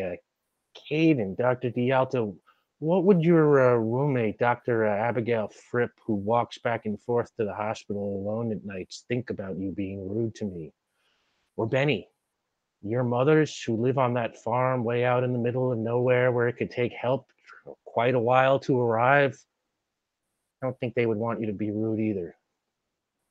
Or Mr. Vigor, can't seem to remember what your sister's name is, but I know I have it written down here somewhere. And then he looks at Ulez. I'll admit, I got nothing on you. And I'm, I have a plant, if you would like. I do love it a lot. I have determined that it is my favorite. Oh, your favorite. No, that's okay. You can keep the plant. Thank you. See, I'm gonna level with you. You all are starting to become a little bit of a nuisance to me. I have big things on the horizon, and okay, you know enough. It doesn't matter at this point, probably. I think you're gonna like this. In fact, it seemed pretty obvious to me. I kind of figured y'all knew when we last met, but I guess you didn't. It never occurred to you. I set Curtis up. I wanted the cluster to steal that truck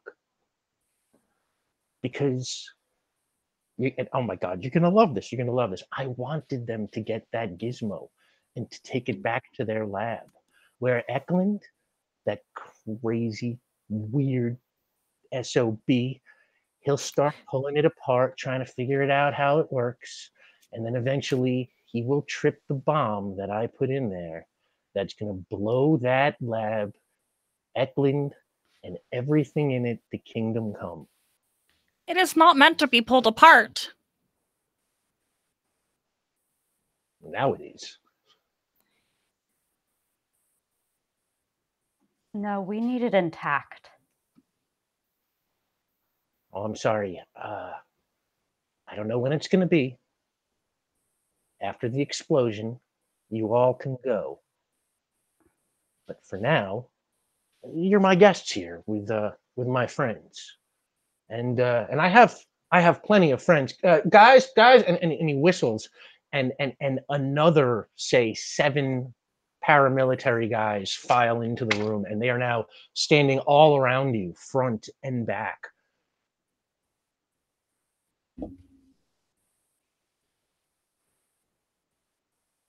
So we're all just going to be very patient, and we're going to wait for it to be over. It could be a couple of minutes, a couple of hours, a couple of days. I don't know. I find it all very exciting, don't you?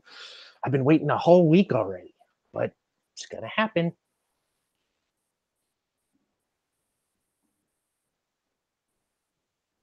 What are we being tied up with? You are all handcuffed Okay. to the seat, and we will say that They they gave are. us our own garrots? I don't know what that word means. Oh, that's like the thing that you piano wire, like chokes? Oh yeah, I read those in Black Widow comics. Yeah. Ah, Oh my gosh, I mean, we just get them for free. wow. And what are we sitting on? You are on chairs. We'll say that they are bolted to the floor, and then your hands are kind of through. The chairs have like a kind of a metal back that holds up the back of the chair. And the way you are cuffed to them, keeps your hands kind of inside the metal bars of the chair. May I disconnect one of my arms? Let's make you are surrounded by like Yeah. 17 paramilitary guys. Make a coordination roll, because I guess we're going to consider to see how stealthy you are, to see if you can Okay. do this. I mean, for what it's worth, Ulez is just acting based on what they believe is the right thing to do. We said coordination. 7? 7.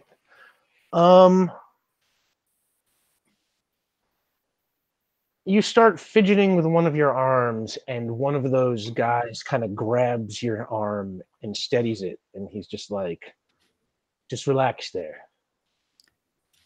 I cannot. And Mickey Bomberg says, all right, I'm bored now. Gentlemen, keep an eye on them. And he walks off out of the room. And as he walks out of the room, those paramilitary guys kind of tighten their circle around you, and they're all watching very, very intently. And hang on a sec.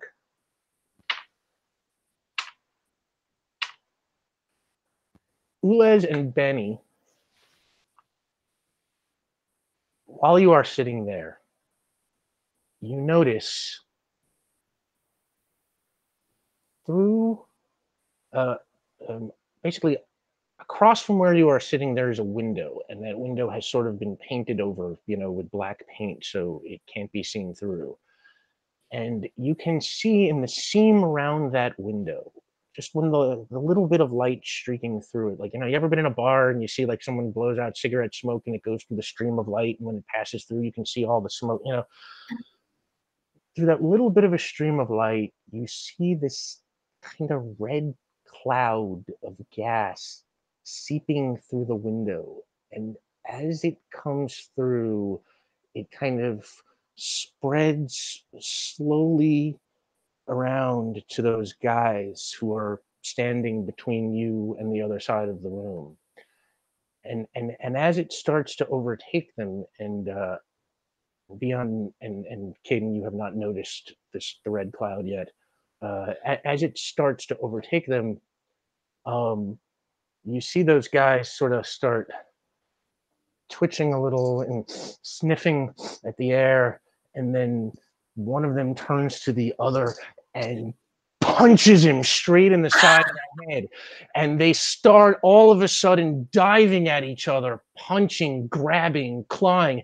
Then one of them pulls out a sidearm and he shoots one of them like right in the chest. And guns start getting drawn, and they as you are all the four of you are sitting there strapped to the chair. These guys just start absolutely tearing each other apart right in front of you. Well, and in minutes, there's like a pile of them on the floor as the others are struggling with each other. Minutes, seconds. What are you gonna say? I was gonna say we don't know that they are not going to attack us, or that is not going to become of us. So I think Benny would be like, "Hey Doc, how are you on lockpicks, handcuffs?" I Well, yeah, go. No, I mean, I don't think Cadrax is saying anything at the moment. They're tracking the fight instead, and probably readied to bust everything apart if needed, but keeping an eye open to see if one of them makes the move, because Caden went to the fire station. Oh yeah, you know what happens. And I will say, at this point, Caden, you have both you and Vion have slightly tracked this, red mist or red cloud or whatever it is, and you can see it kind of, as it entered the room, it was sort of high and only sort of, got to those guys who were standing up. But it sort of seems to be settling a tiny bit. I would like to. I would like to try to phase through the chair. Okay. I don't know what you're wearing metal this is, but right now. yeah, the handcuffs are steel, is what handcuffs are made of, which makes them level 7. Okay, well, you have cheap chairs are aluminum. Yeah. The chair you might be able to phase through. Yes, the chair you can handcuffs with you. Yeah, I'm fine with that. So that is, the chair is aluminum. You are at level. Oh, you are at level 4. So yeah, you can just do it. You just kind of stand up, or kind of push yourself through the back of the chair so that the handcuffs don't hit the chair now, and you are now free. Your body is free, although you are still wearing the handcuffs. Okay, great. I would like to handcuffs through the front of you, so your hands are in front of you. Oh wait, I can do that. Are you capable of that? I don't know if you're... Oh yeah, no, I guess you can do that. Yeah. Wow. I will say though, that wasn't a thought that I had. So Vion himself is still turns to Ulez, turns his back to Ulez, and asks them, Ulez, please take my hand. But it's like, it's like fingertips to fingertips. Yeah. Great. And I would like to phase Ulez out of the chair as well. Okay, yeah, you can pull Ulez out. What are you doing, Caitlin and sorry, Benny and Caden? I have no way to get myself out of this, so I'm waiting. Caden? You have the ability to melt things. Never powerless. Catrax is still tracking the fight. Like, really, they are holding on any of their action on the theory that until someone comes aggressively toward any of us, because they're trying to see what patterns provoke aggression from each other, on the theory that, like, if they get up and start moving, that might proc them, in effect, toward us. So they're staying still until they have a reason to not stay still. Cadrax is in threat assessment and evaluation. I like that. Tell you what, make an intellect roll. I just want to see, like what you get from your observations. Yeah. That's an 8. Okay. Yeah, you are watching for now. This is all happening extremely fast, everything that we're talking about. And the fight is almost over already. A couple of these guys have shot each other, and they're, the ones who are shot are lying on the ground, kind of clutching themselves and moaning. A few of them have ran out now. A bunch of them are just unconscious on the floor. And you have seen that the red cloud kind of hangs at the top of the room. And if it's descending, it's descending extremely slowly. It doesn't seem to sink very fast. You know, what that might tell you about its density in relation to the air, you know, or whatever. And while that is going on, Benny, take a point of determination. You burst into flames. Okay, understandable. Have a nice day. Oh boy. Okay. Whole Head- body or just like parts? So head to toe burst Oh into flames. shit. And How close am I to my friends? you are kind of close to Caden. Oh, I'm gonna lean away as far as I can. And Ulez are already up and out of their chairs. Oh boy. Oh, okay. I didn't do that, but it's happening anyway, so just wide berth, I guess. She's just gonna lean as far as she can while she's attached to this chair so she's not gonna hurt. I'm gonna rush over and try to phase the doc out of the chair. Okay, you do that. Benny, I want you to make a coordination roll. Coordination. Okay. Okay. Oh, I moved all my dice. Okay. 4. You try and pull your chair away, and your chair kind of, you know, catches and falls over, and you are right next to like these, like I said, shelves that were full of boxes. And as you hit the shelves, like the shelf kind of totters, you know, teeters over you, and it kind of comes down, and all the boxes slide off the shelf, and the shelf just pounds down on you. Benny, you have 10 stamina, but I am going to say, all right, you are going to lose. Hang on. Oh boy. All right, you are going to lose 5 stamina for that. Oh. And I'm giving you the quality of the temporary quality of stunned. So this Yeah. will on you, and you are just pinned now. Tied up, pinned, and just slapped across the face with the large shelf. Ulez and Vion, you got the doc out of the chair. That is successful. Ulez, what are you doing? By the way, sorry, I should mention the two of you. Have you got out of your chairs? Wow, how do I ask this? Did you fully stand up into the red, like, gas? Yeah, Catherine's is dropping low and is going to have to army crawl immediately because the existence of Benny has put a further time clock on this because convection. Do we breathe if we're still ghosts? When you are in intangible form, you do not need air. Okay. But you also, of course, can't touch or do anything. So correct.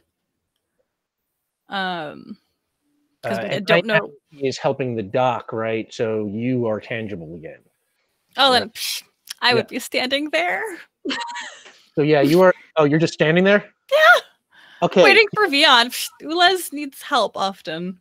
Ulez, I'm giving you a point of determination. As your quality strangely protective kicks in, and you run over to Benny. No. It's just almost like instinctual, and as the shelf that is on top of her starts to catch fire, you look for a way to deal with the problem. What do you do? I try to blast the boxes with the powers that should come out of my hands. There is no blast. Oh my god. There's just a horrible, horrible moment where Ulez has their hands out and you can just hear the crackling of the flames from Benny, and like whatever is left is still crumbling around them as like the groans of the bodies in the background and the chaos in the air. I can try, and I don't know why this isn't working. I'm so sorry. I think Ulez then is just going to remove their arm because they need both their hands right now. And detach one, let's say their pinky finger, and use that as something that they can try to unlock their own handcuffs with. They need full mobility right now. Okay. Make a intellect roll. Can I utilize my my Mechanical knowledge bonus? of mechanics? Yeah, absolutely. That's mechanical. Yeah, lock is mechanical. 10. Easily. Yeah. You're that finger, I don't know, it's got some kind of like Swiss Army knife thing where you're able to like pull out a thing and, quickly open the lock. And yeah, it's no problem for you. And the handcuffs are off. By the Benny? way, okay, while you are doing that, hang on. What are the rest of you doing while they are picking the lock? Caden. I uphold my oath. I'm belly crawling toward the bookcase. It's gonna hurt. And I'm gonna leg kick it because actually you have the most strength in your legs anyway, and I'm not deadlifting it. That involves standing up. So this is effectively a quad press the the flaming bookshelf off of Benny because I uphold my oath and That sounds like strength, and yeah, take that as a point of determination because you're upholding your oath, and to the detriment of yourself, you could burn yourself here. So that sounds like a strength feat to me.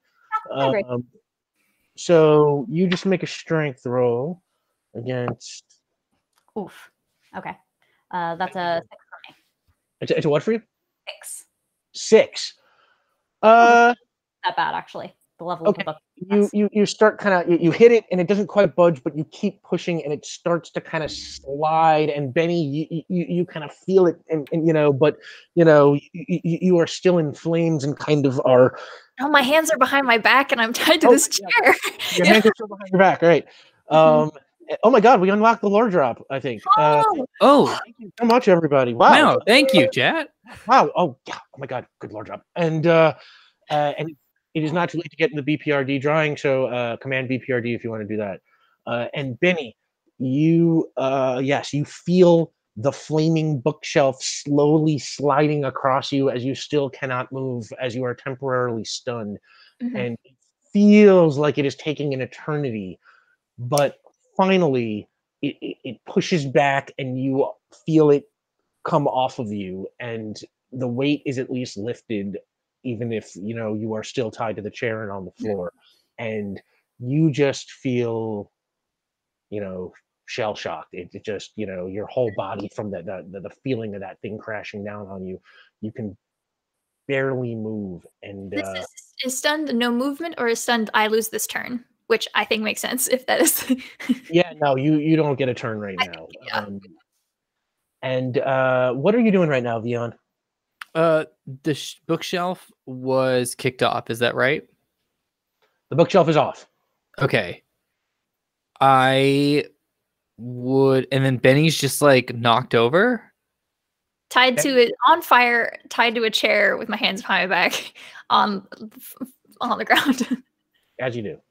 Yeah. I am going to try to grab Benny while on fire and ghost both of us to set Benny up. I don't know what that's going to do flame-wise. Yeah, we haven't tried ghost fire. My pain stuff, but I mean, I gotta play this against myself, Rick. Spirit of justice. Like, it's just like it has to happen. Like, there's no choice here. Yeah, I buy that. Okay, but to move Benny, you can't be in ghost form, which means you're gonna take damage because that is the effect of. Like, I'm gonna try to do it very quickly. Okay, like so why don't we get a coordination roll? And, okay.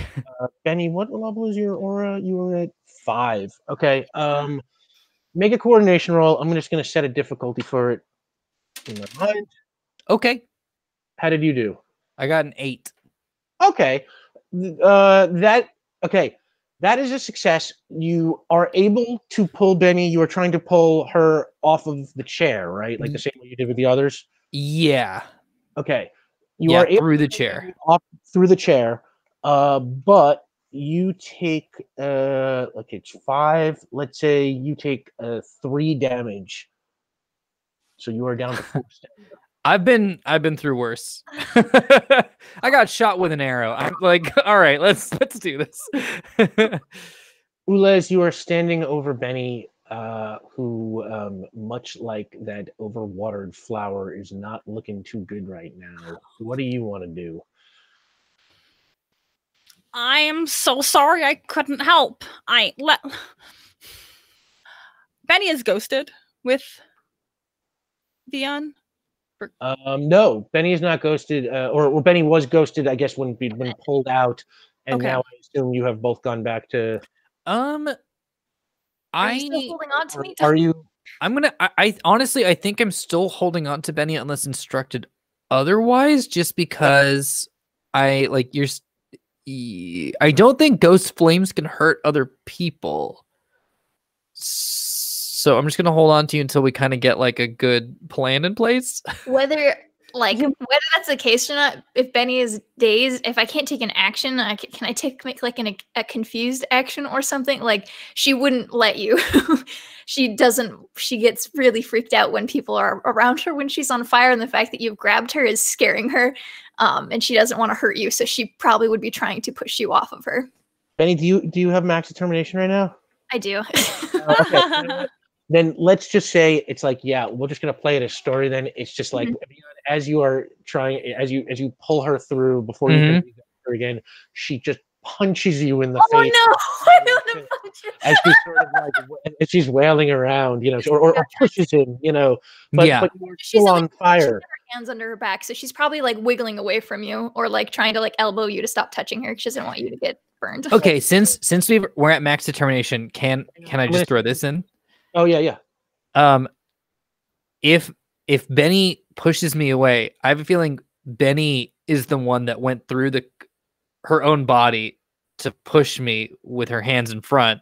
And so I get pushed away, but I do now see how I can ghost my cups through myself. So I am just like, okay, yeah, absolutely. Oh, wait, that's like, okay, boom, okay, all right. That's great. That's great. Yeah, and like, yeah, you're sitting there, you're like, and Ben, yeah, by the way, you take another point of damage, so you're down to 3, because Benny pushed you away. Oh, Sorry. Again, no, I've been worse. Yeah, I'm not going to roll for it out because it was a quick tap, so I'm just going to say 1 point. Ulez, you are standing, I guess, still over Benny-ish. Benny is on the floor, still in flames. Vion has been pushed away. Caden is watching the room, I think. And what are you doing? Holding up my pinky finger. I can take your handcuffs off, Vion. I need to help. I have not been able to be useful yet. Oh yeah, absolutely. And I would like to unghost in order to get my handcuffs off.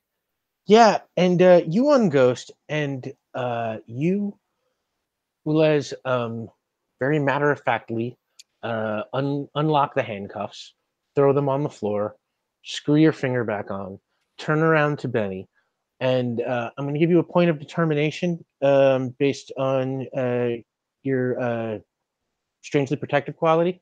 Okay. And without even thinking about it, you just spin around to Benny, your hands raise up before you, and you fire one of your blasts out of your hands right at her. And it just hits her, only instead of wilting and dying like those plants used to do, this time, Benny, you feel this healing power overtake you.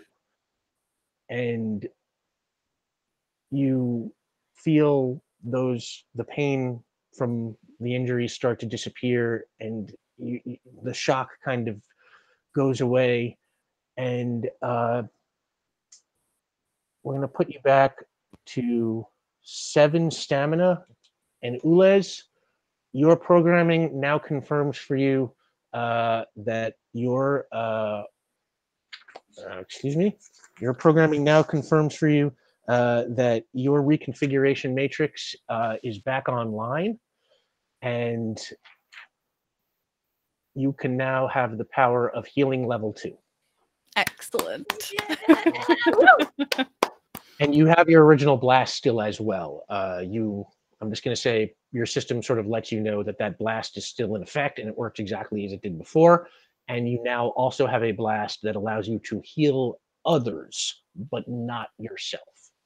I'm going to say your programming just informs you of all of that. And Benny, you are kind of, it's so weird. It's like 1 second you feel like you've been hit by a car, and the next second it's like you're kind of able to shake it off. Does that ground me enough to try to make a willpower check to not be on fire anymore? Tell you what, give it a shot. Make a willpower Yeah. check. Oh boy. All right. 9. Okay. With a 9, with basically the fight in the room kind of over and things having calmed down, there's a pile of kind of dead and injured paramilitary dudes on the floor. You can hear some scuffling from outside, but things are generally a lot calmer now, and you are able to kind of center yourself, in through the nose, out through the mouth, in through the nose, out through the and you calm, and the flames come back down, and you are okay. And there's And- a huge burn spot on the floor around you, like it's just the floor is just destroyed. Yeah. The bookshelf is still on fire. The Did I set bookshelf- a bunch of shit on fire? The bookshelf is still on fire. It is,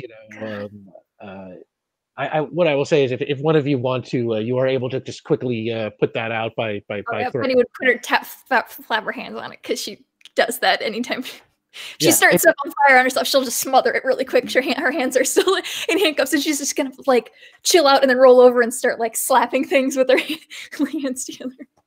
Yeah, absolutely. And you are able to get that fire out. Yeah. I think she ends up like she like thunks her head on the ground. She hasn't really gotten up yet. She's like, "Oh, jeez, okay."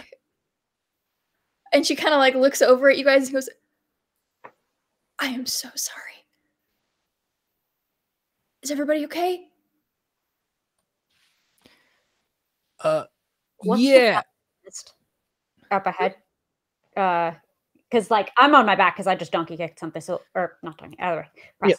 Looking up, like it has the concentration dissipated because that is Cadrax's foremost concern in this moment.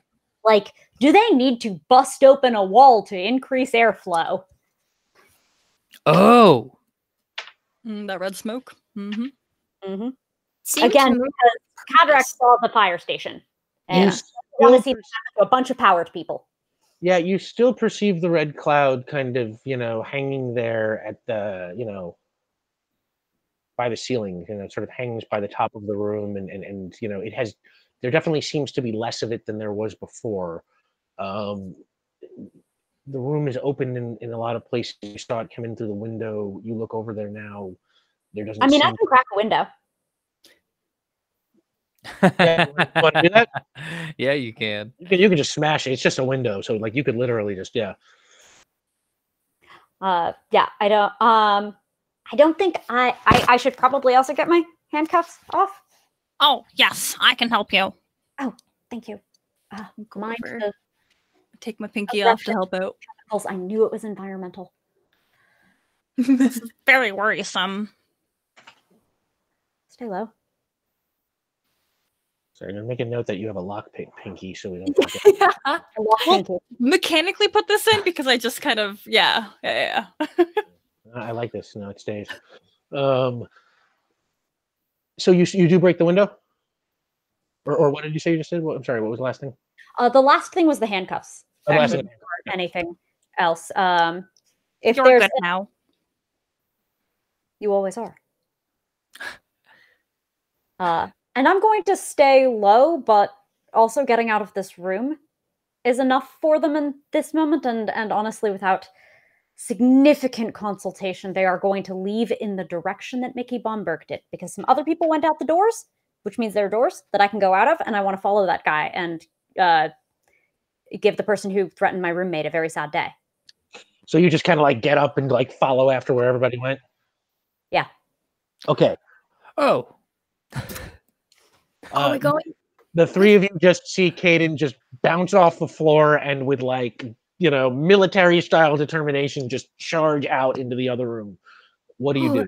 Are we going? Are we going with? What do we do?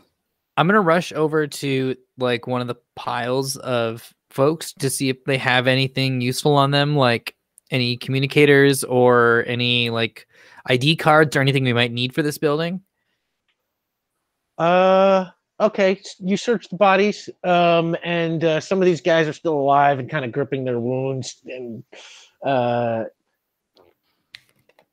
you find now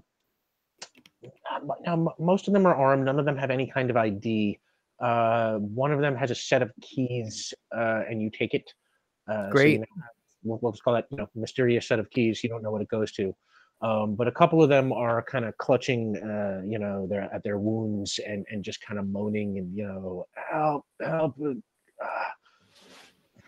Yeah. Hey, listen, we're gonna get you help, okay? And I take the keys, and with my burner phone, I would like to call 911 and just kind of put it on the ground, or just be like, "There's an emergency," and I'm just gonna put it on the ground. Yeah, okay. They can track it. Yep. And you I do that. think. Yeah. And then I'm gonna nod to the other two, and maybe we should follow the doc. Yeah. Correct. I will assist Benny so that she has free use of hands. She pulls her hands away from you as they are surely still extremely hot, and you are made of she tucks her hands away from you.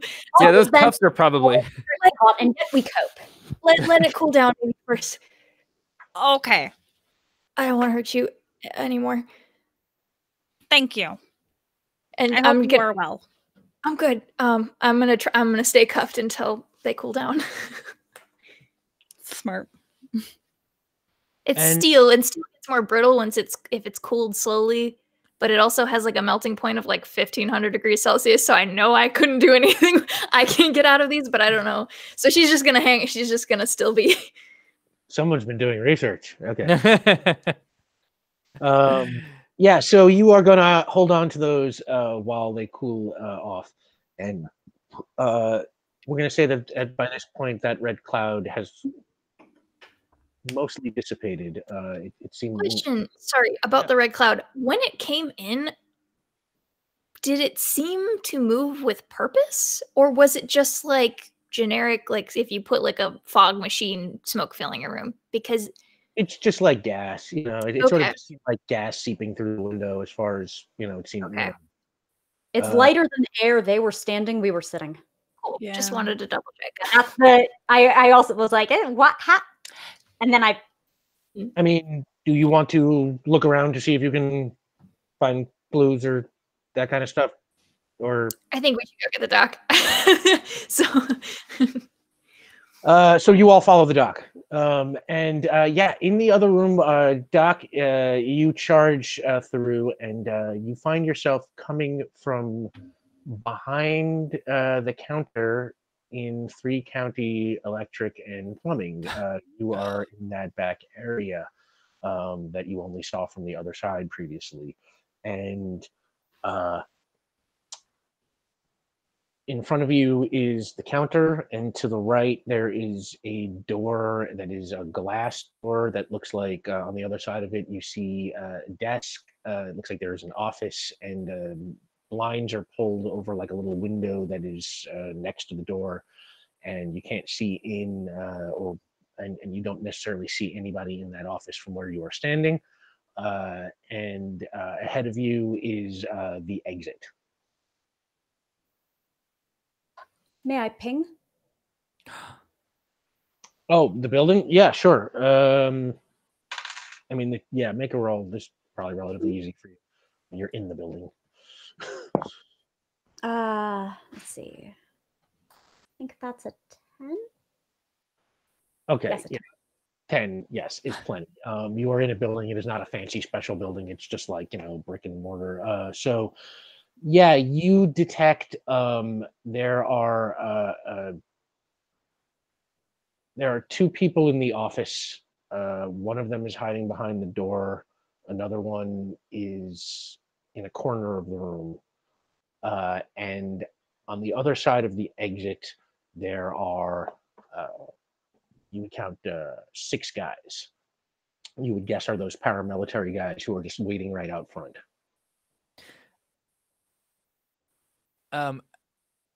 How long did the ping take? It's instant. Oh, sorry. I mean, but it's a moment like when you stop at a crossroads. So, and if you want to catch up for me for the purpose of plot, you're more than welcome.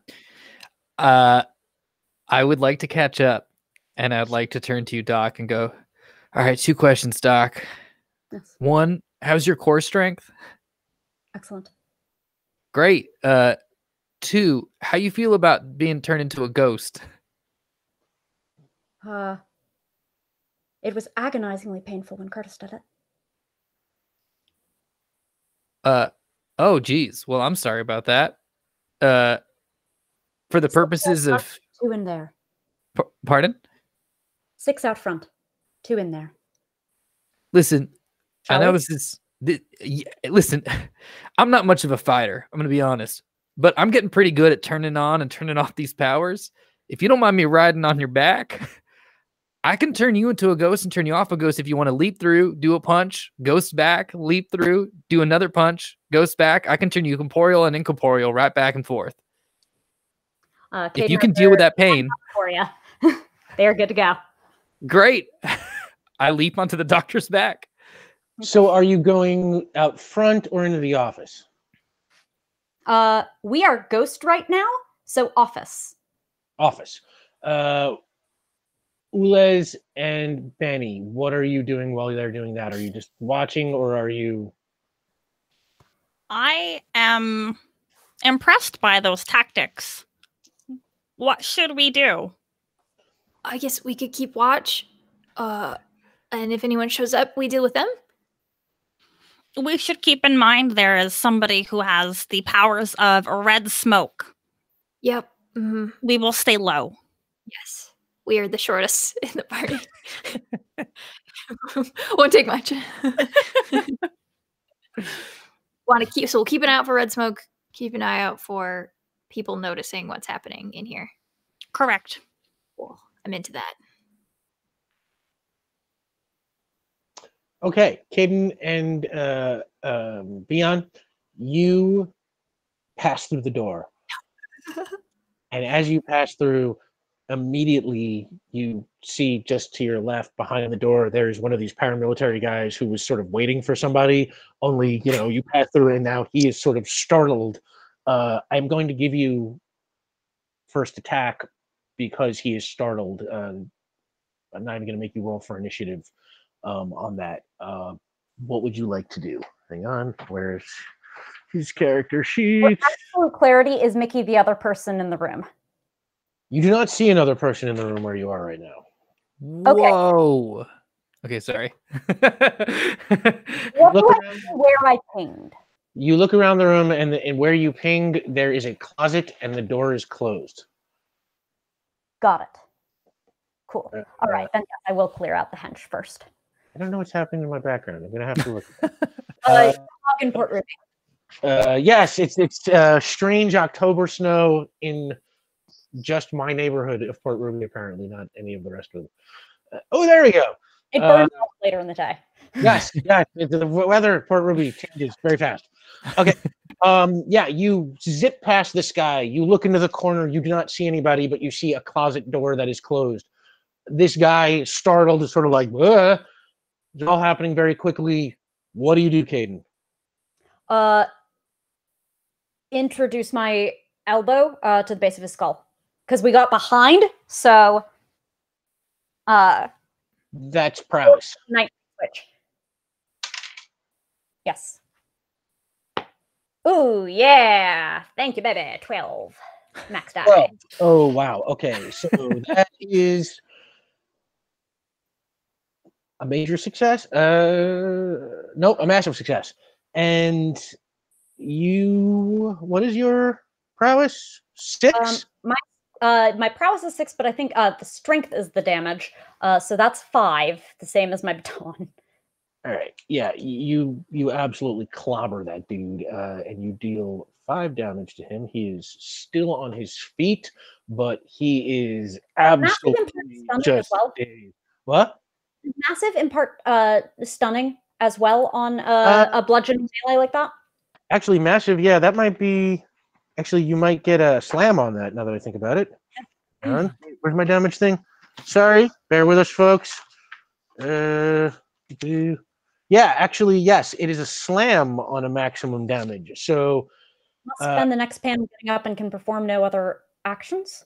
yeah, what we're gonna say is that you elbow him, and it's like one of these, you just crack one side of his head, and then his other side of his head flies over and hits the door on the other side, just essentially cracking the other side of his head, and he just plops down, and he's not quite unconscious, but he is completely dazed and cannot do anything. So he is not unconscious, but you go again. We go again. Would you care to? I think it's just sort of Cadrax looks real quickly, eyebrows raised just like a little, would you care for a taste, good sir? But entirely just like, up to you. I would like to hop off and just like go for a punch, and I think I honestly stop and I'm like, no, I'm not very good at this. I'm gonna be honest, I'm not very good. It's all you, and I just kind of like step aside. And I'll stomp the same spot. You know what, Vion? I'm going to give you a point of determination there as a reward for honoring your quality of be kind always. Thank you. I get one. Great. Too kind to throw a punch, I think. Helpless man.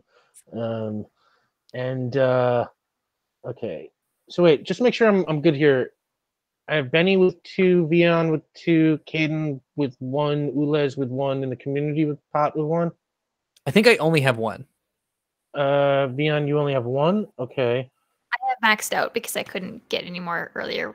Oh, right. Okay. I was being mean to myself and my party. I thought I had 2 because you've invoked my trouble. Like, I'm just so heckin' protective of my friends. Protective? Huh? Oh, you know what? Yeah. I invoked Spirit of Justice, so you're right. I have 2. That's my bad. Okay, so my count wasn't completely wrong. You're correct. It was only mostly wrong. GM is right. No, GM is right. So 3, 2, 1, 2, 1. Okay. And yeah, you don't hit that guy. What do you do, Caden? Stomp. It was he looked at me like, I don't think I can do this. I understand. I am not even gonna make you roll for it. You just finish him any old way you want, and yeah, you reach back and do some kind of kickboxing stance and just like deliver just like a sharp stomp to like the side of his head, and he just goes out like a light. I'd like to do just a slightly more detailed ping through that closet because Mickey Bomberg, well, he sets up bombs, apparently. He does them at the cluster. I'm concerned before I blast open that closet and all of his insides that it might have some negative consequence for my friends. Make a ping roll. 10 again. I need to start using the dice tray. 10 again. Okay. You see that Mickey is carrying a handgun, but it seems to be, it is just a handgun. He does not have anything. Okay, I can get shot. No big deal. Yeah, nothing huge. Like he doesn't have like a bazooka or a bomb or anything like that. He just has a gun. Nothing on the closet door or anything about that. Great. You do not detect anything like that. No, I mean you did really well on that ping, and it's it seems to basically like he is hiding in the closet. Cool. I'm gonna hop on your back again, Doc, and ghost both of us. Great. I will take my piggyback through the closet. Now, with 1,000,000% fewer crossbow bolts. I checked for you, Vion. Thank you. That We're not I've had a bad happened. track record. See, I didn't even think of it. I haven't learned my lesson. I've got you. Great. We enter the closet. Yeah. And you go in. It's easy. Okay, great. And is it just like it's not like a secret entrance? He's just like hiding in the closet? Yeah, it's basically like a coat closet, kind of like a little walk-in coat closet for his business. Looks like, to hang up, clients' coats when they come and visit. And he is just standing there, and when you push through the door, he just kind of backs up to the far wall, and then he kind of just throws his gun down. And he's like, all right. You got me. I unghost hop off the dock's back, which unghosts the dock, and I unghost as I'm standing by the gun. I put my foot on it, and I would like to ghost and turn the gun into a ghost as well. Ghost. Okay, you phase the gun out. Yeah. And then I'm gonna pick it up, and just so it's like, because like, I would kick it away, but we're in the closet, so I just want that out of the equation. Yeah. So you have the gun now. Great. And Mickey Bomberg says, "All right. So what happens now? Why don't we get out of here?" And he kind of pushes past you and opens the closet door, and he walks around into his office, and he sits down behind his desk. And he says, all right. Yes. So what do we do here? Here's what I don't understand. The notion of threatening loved ones. I understand it's intended to instill fear, and Cadrax takes a seat at like the spot where guests sit. But to me, it seems like it leaves me no choice but to escalate. Why should I not? Make a willpower roll. Ooh. Hang on, let me find Mickey's sheet here. I should love to understand. My I would guy love to know why. Understand. Max and that guy. We will say Benny and Ulez, you have joined them in the room now so that you can just watch and hear all this. Or Yeah, we meandered on in, as they were ghosting, and like they walked over to the table. We were just like, yeah, we'll just follow. We'll just stand back here. Not Keep to an like eye out. of making this situation more stressful, but the 911 was called, and so I would like to keep an ear out for sirens or. Oh yeah. Like we gotta go. It has only been a couple of minutes since that happened in game time. This is all going very quickly. Okay. So for now, you don't hear anything, but I will keep in mind that you are listening. Oh. You have to make. Where is that? In you. Ruby. Yes. Yeah. Wow. It's such a powerful city. You can hear the music all the way from here. You got a 9. Okay, so Mickey Bomberg is going to spend a point of determination, which you get, Caden. And he's going to invoke his quality, I'm not afraid of anyone. And your role is what we're going to call with that a moderate failure. He does not really seem afraid of you as you are leading in. He very calmly just listens. Yeah. Does he explain? So he looks at you and says, are you actually waiting for an explanation? I thought that was rhetorical. You're not just trying to make some kind of point? No, it's an issue of tactics, I suppose, but not one that's terribly clear to me. It's not a tactic we've ever used.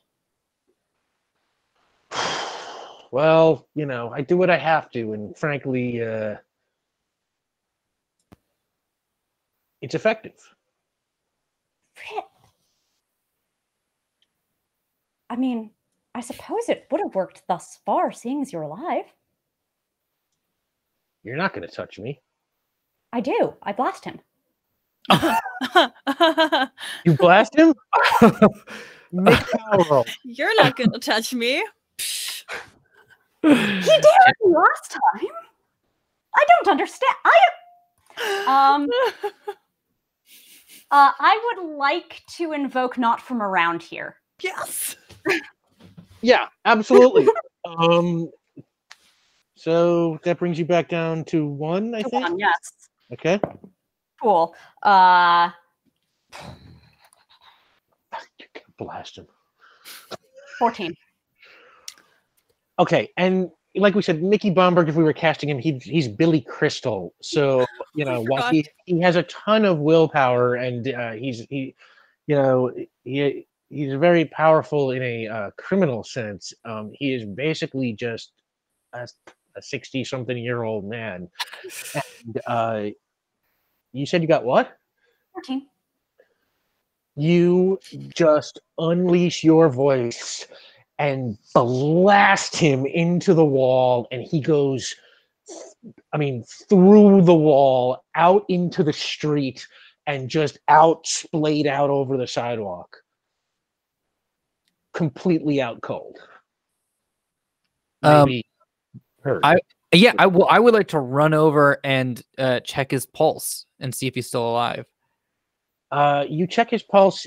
He does have a pulse, but he is unconscious, and he's now bleeding kind of all over his face from having smashed the pavement. Yeah.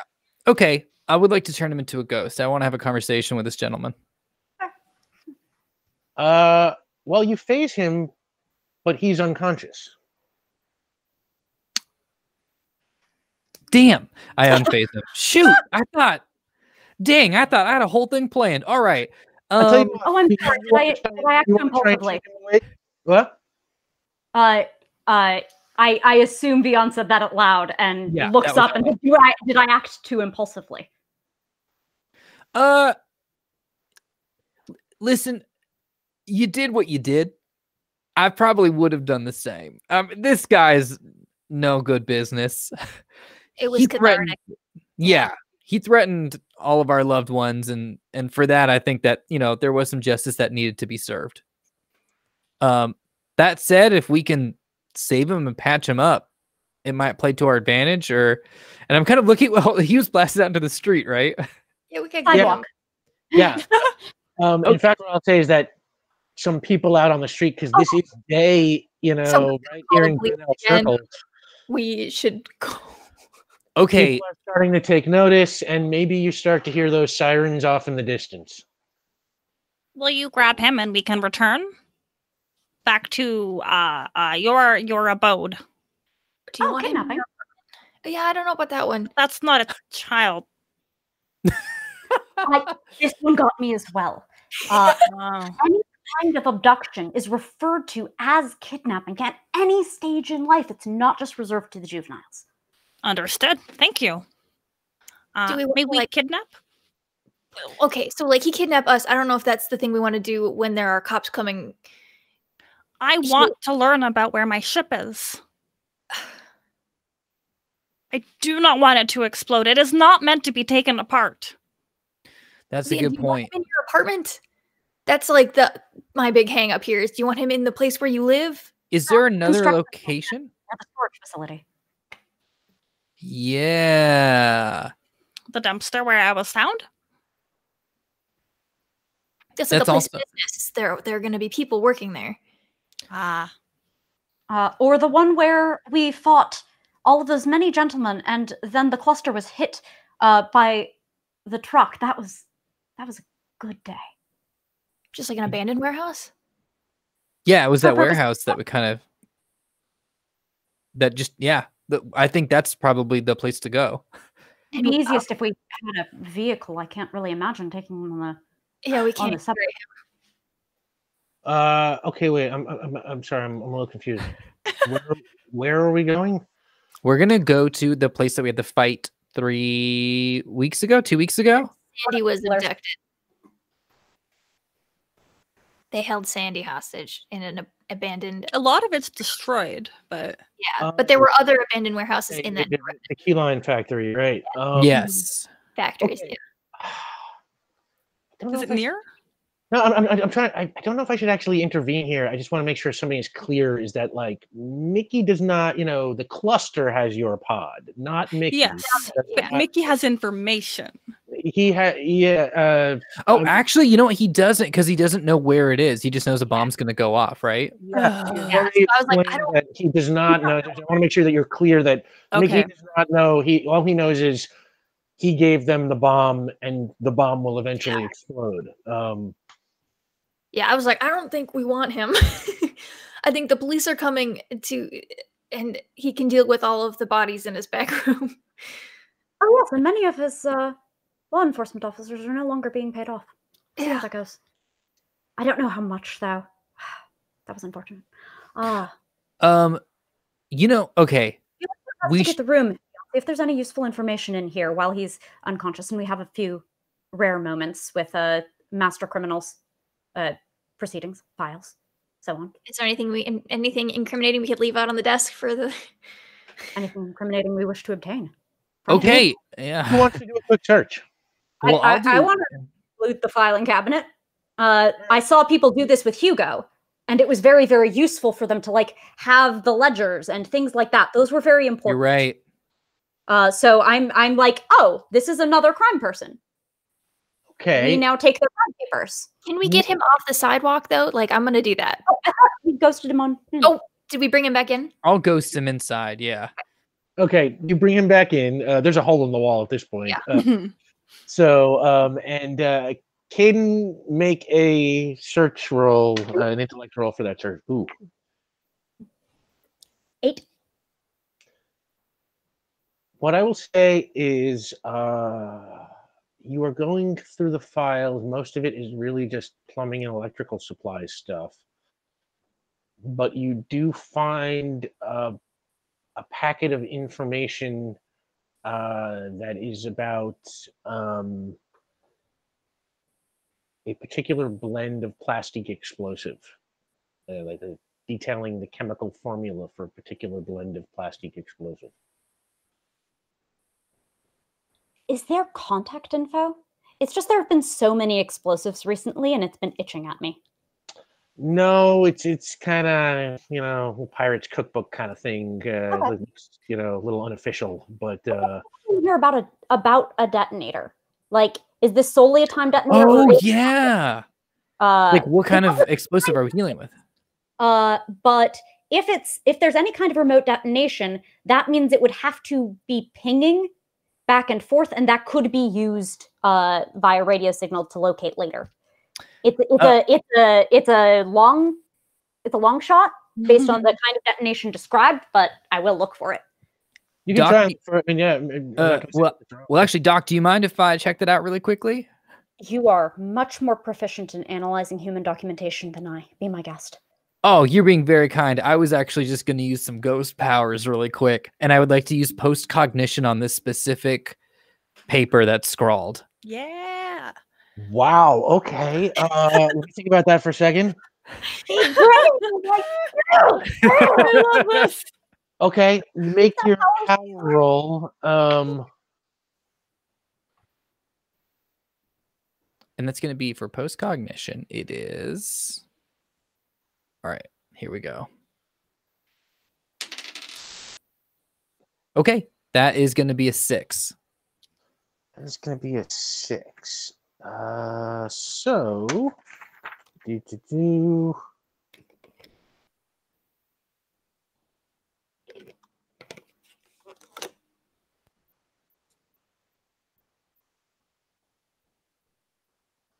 Hang on. Sorry. Okay. With a 6, you see Mickey Bomberg.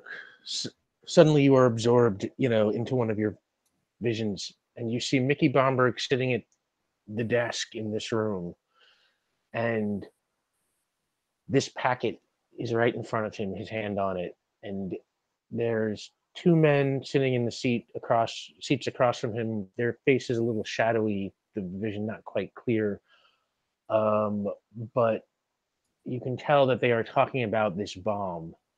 And Mickey says, and when he removes that hatch, and the other guy says, "Kaplooey," and Mickey says, "How big is the blast?" And the guy says,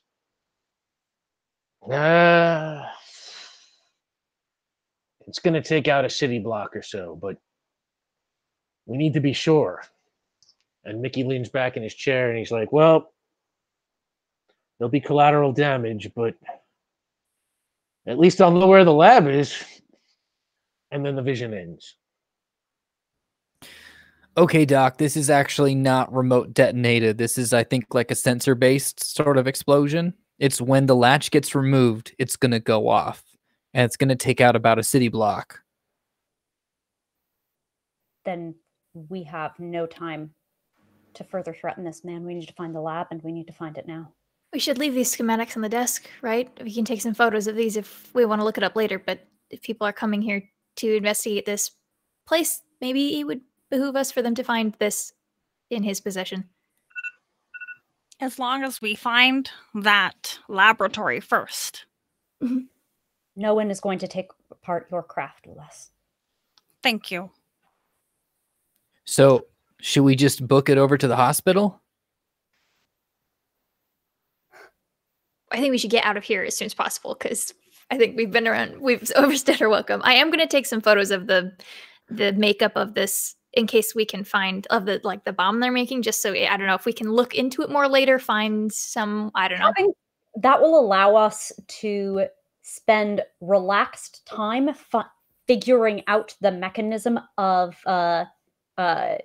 diffusing rather than having to do it in the moment. That's the big difference that taking a picture of a schematic and then studying a it. A little bit of preparation. Yeah. No one wants to do it when you see that ticky clock. Feel bad. So yeah, you have those pictures. Okay. Go. I think we gotta go. Like so bad. Like we heard sirens already. So like they are approaching. Yeah. All right. You go running out the back. Is everybody done? Yeah. All right. You go running out the hole in the wall.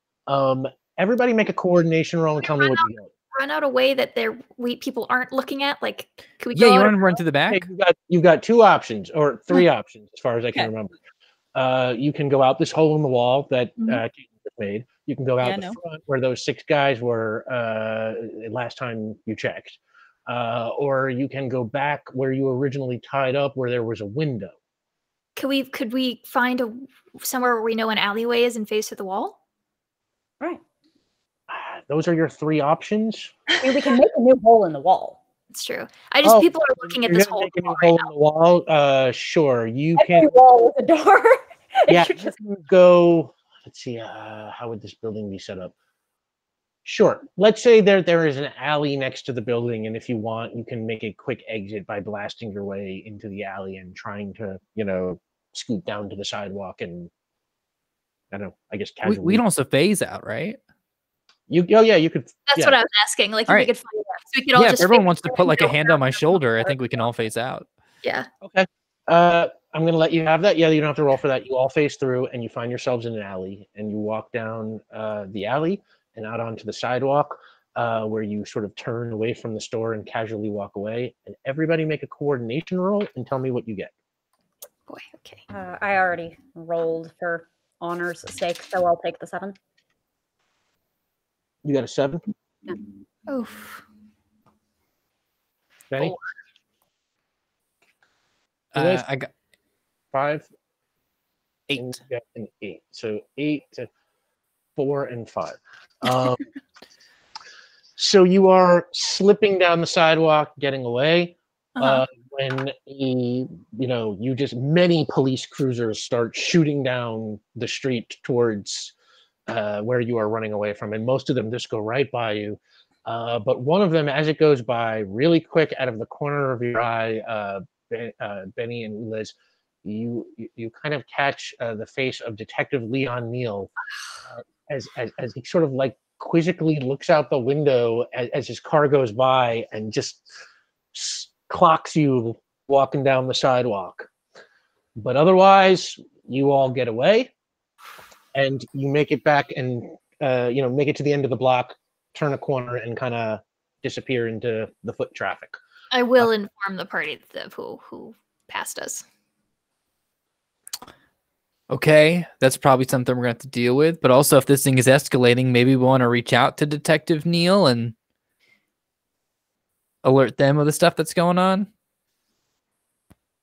We can make that call later. That was sort of just a back. I've had a pretty good, just so you all know, I've had a pretty good rapport with him. He is a fan of the work I did in my previous life. So. Well. I'm sorry.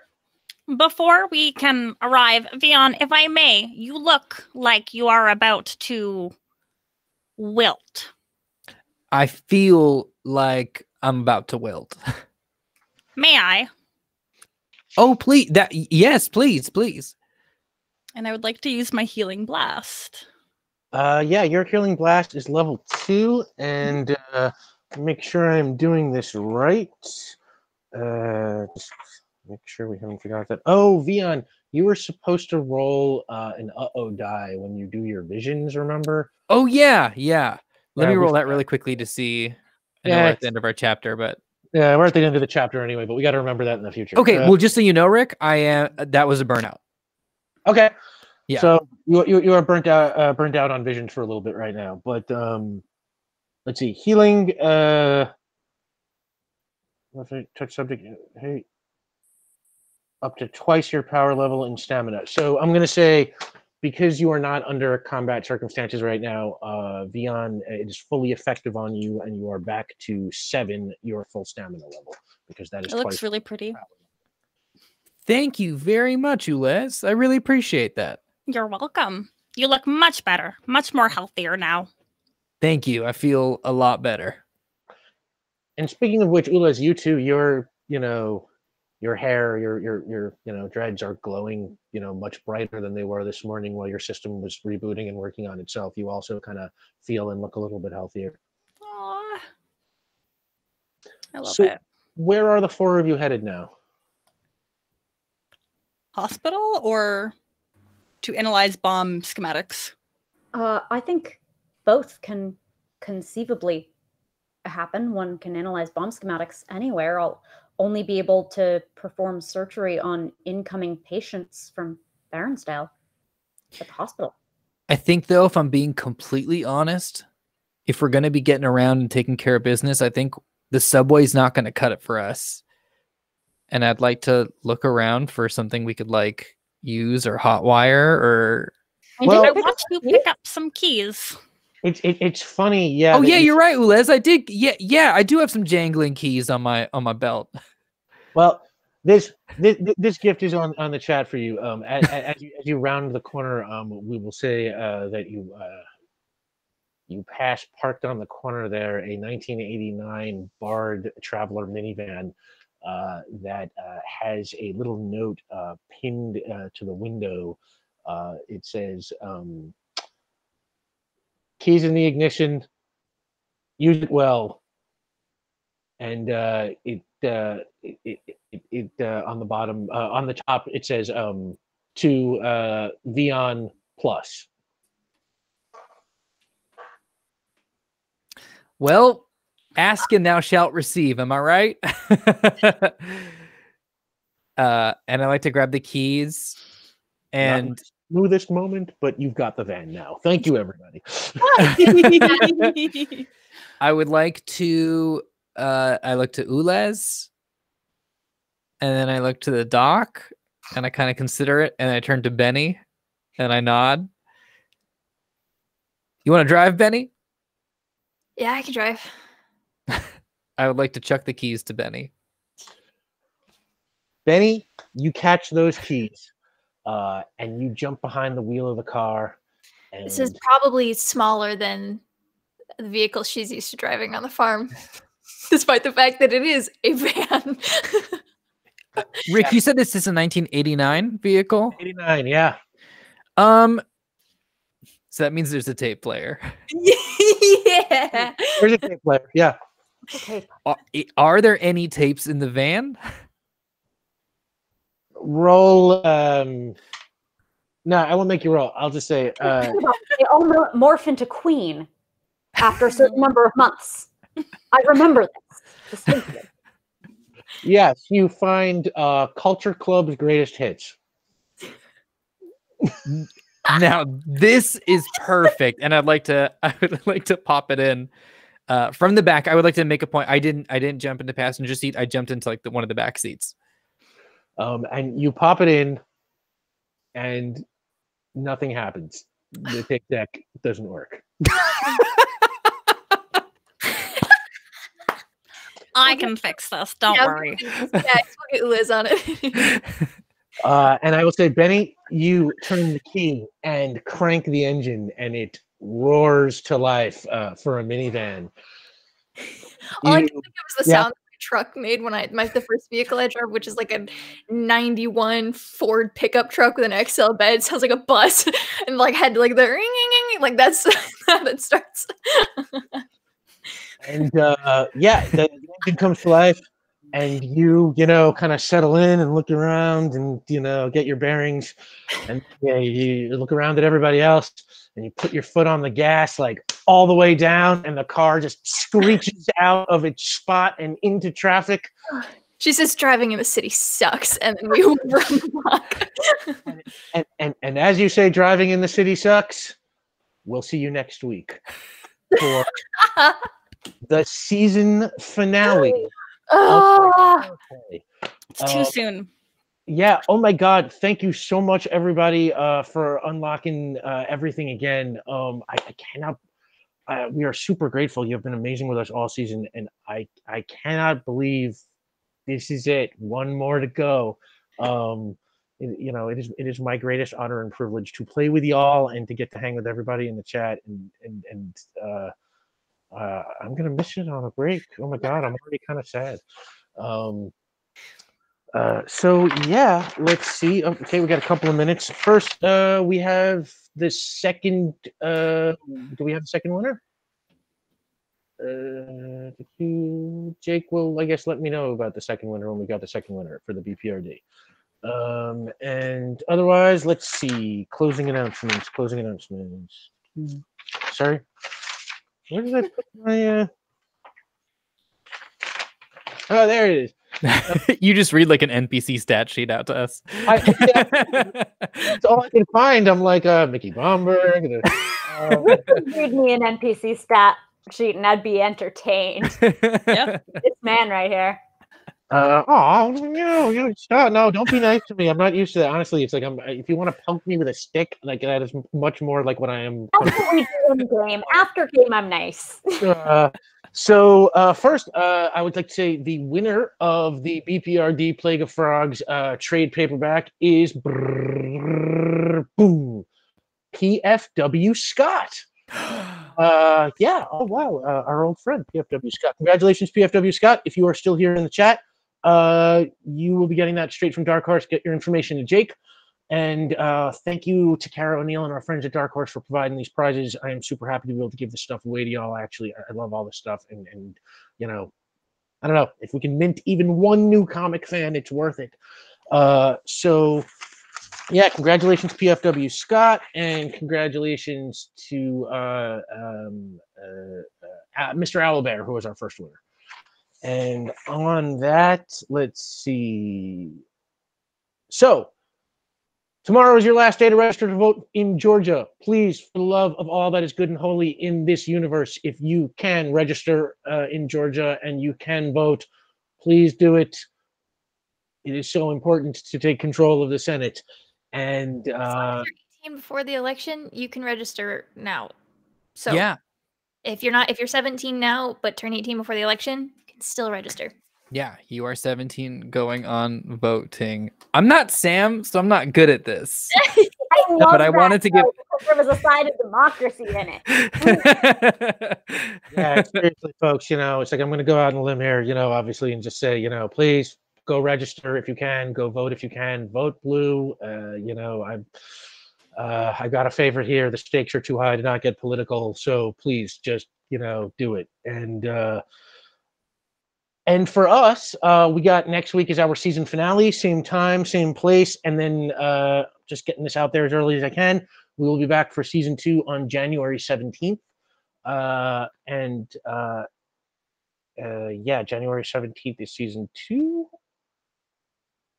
And that is all the after announcements. So real quick, let's go around the table. Hang around, of course, for our after credits lore drop. But first, starting with our friend B Zelda, why don't you let the good people know where to find you?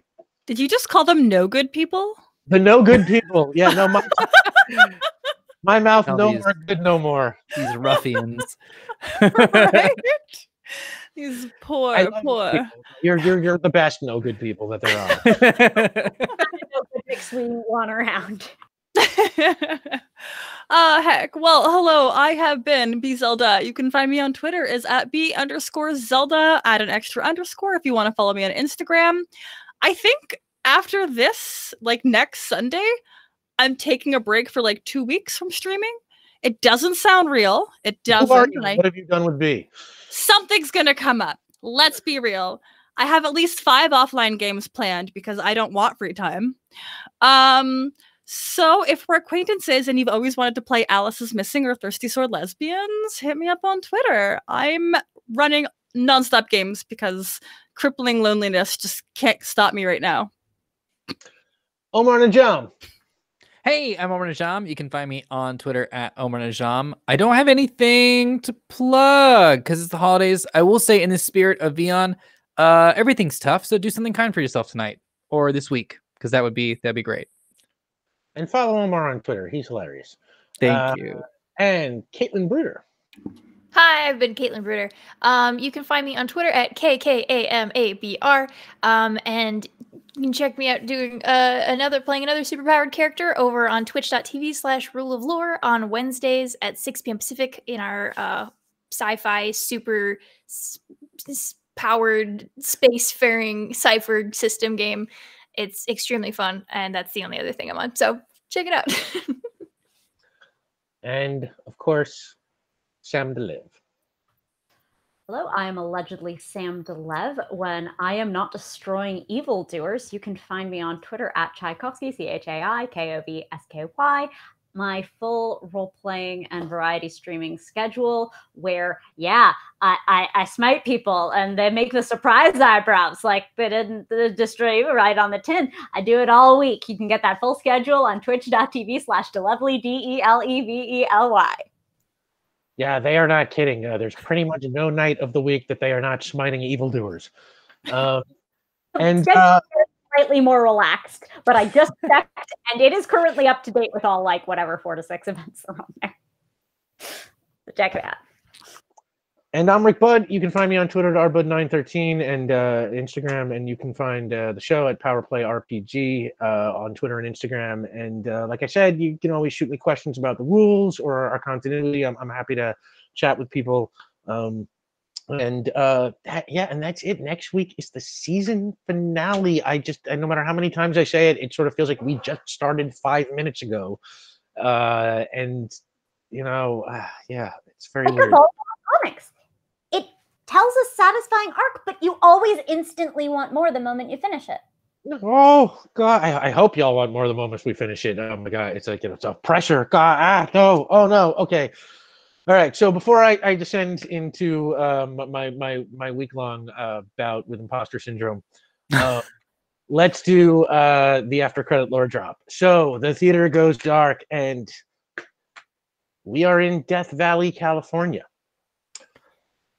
It's early, maybe just after dawn. A van pulls over to the side of a dirt road, and 4 guys who look like college students hop out. 3 of them are dressed as cowboys. And the other one is dressed casually, and he starts unloading film equipment, cameras and lights and that kind of stuff. And one of the cowboys looks around and says, I don't see anything. And the one with the camera goes, just trust me. And the cowboy goes, all right, you're the director. And they lock up the van and head up a narrow path that leads them into the dunes until they come to the edge of a ravine. And the director points down into it and he goes, voila. And the others look down and they see the long abandoned ruins of what was once a small western town. 2 rows of lonely, ramshackle buildings frame what was once a wide main street, and the remains of a few smaller structures are still visible on the periphery.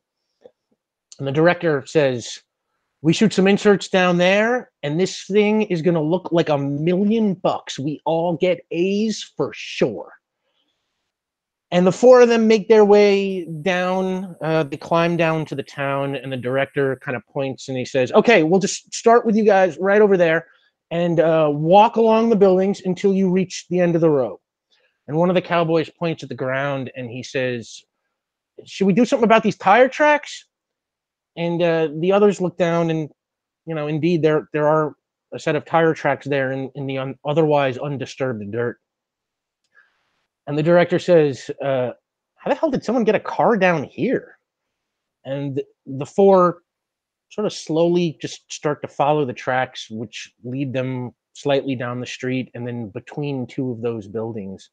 And as they turn the corner, they stop. And right in front of them, half buried in the sand, there is this sports car with the front end of it absolutely just smashed and demolished. And the director cautiously approaches the car, and he kind of peeks in the window, and then he like shouts and he jumps back like in terror.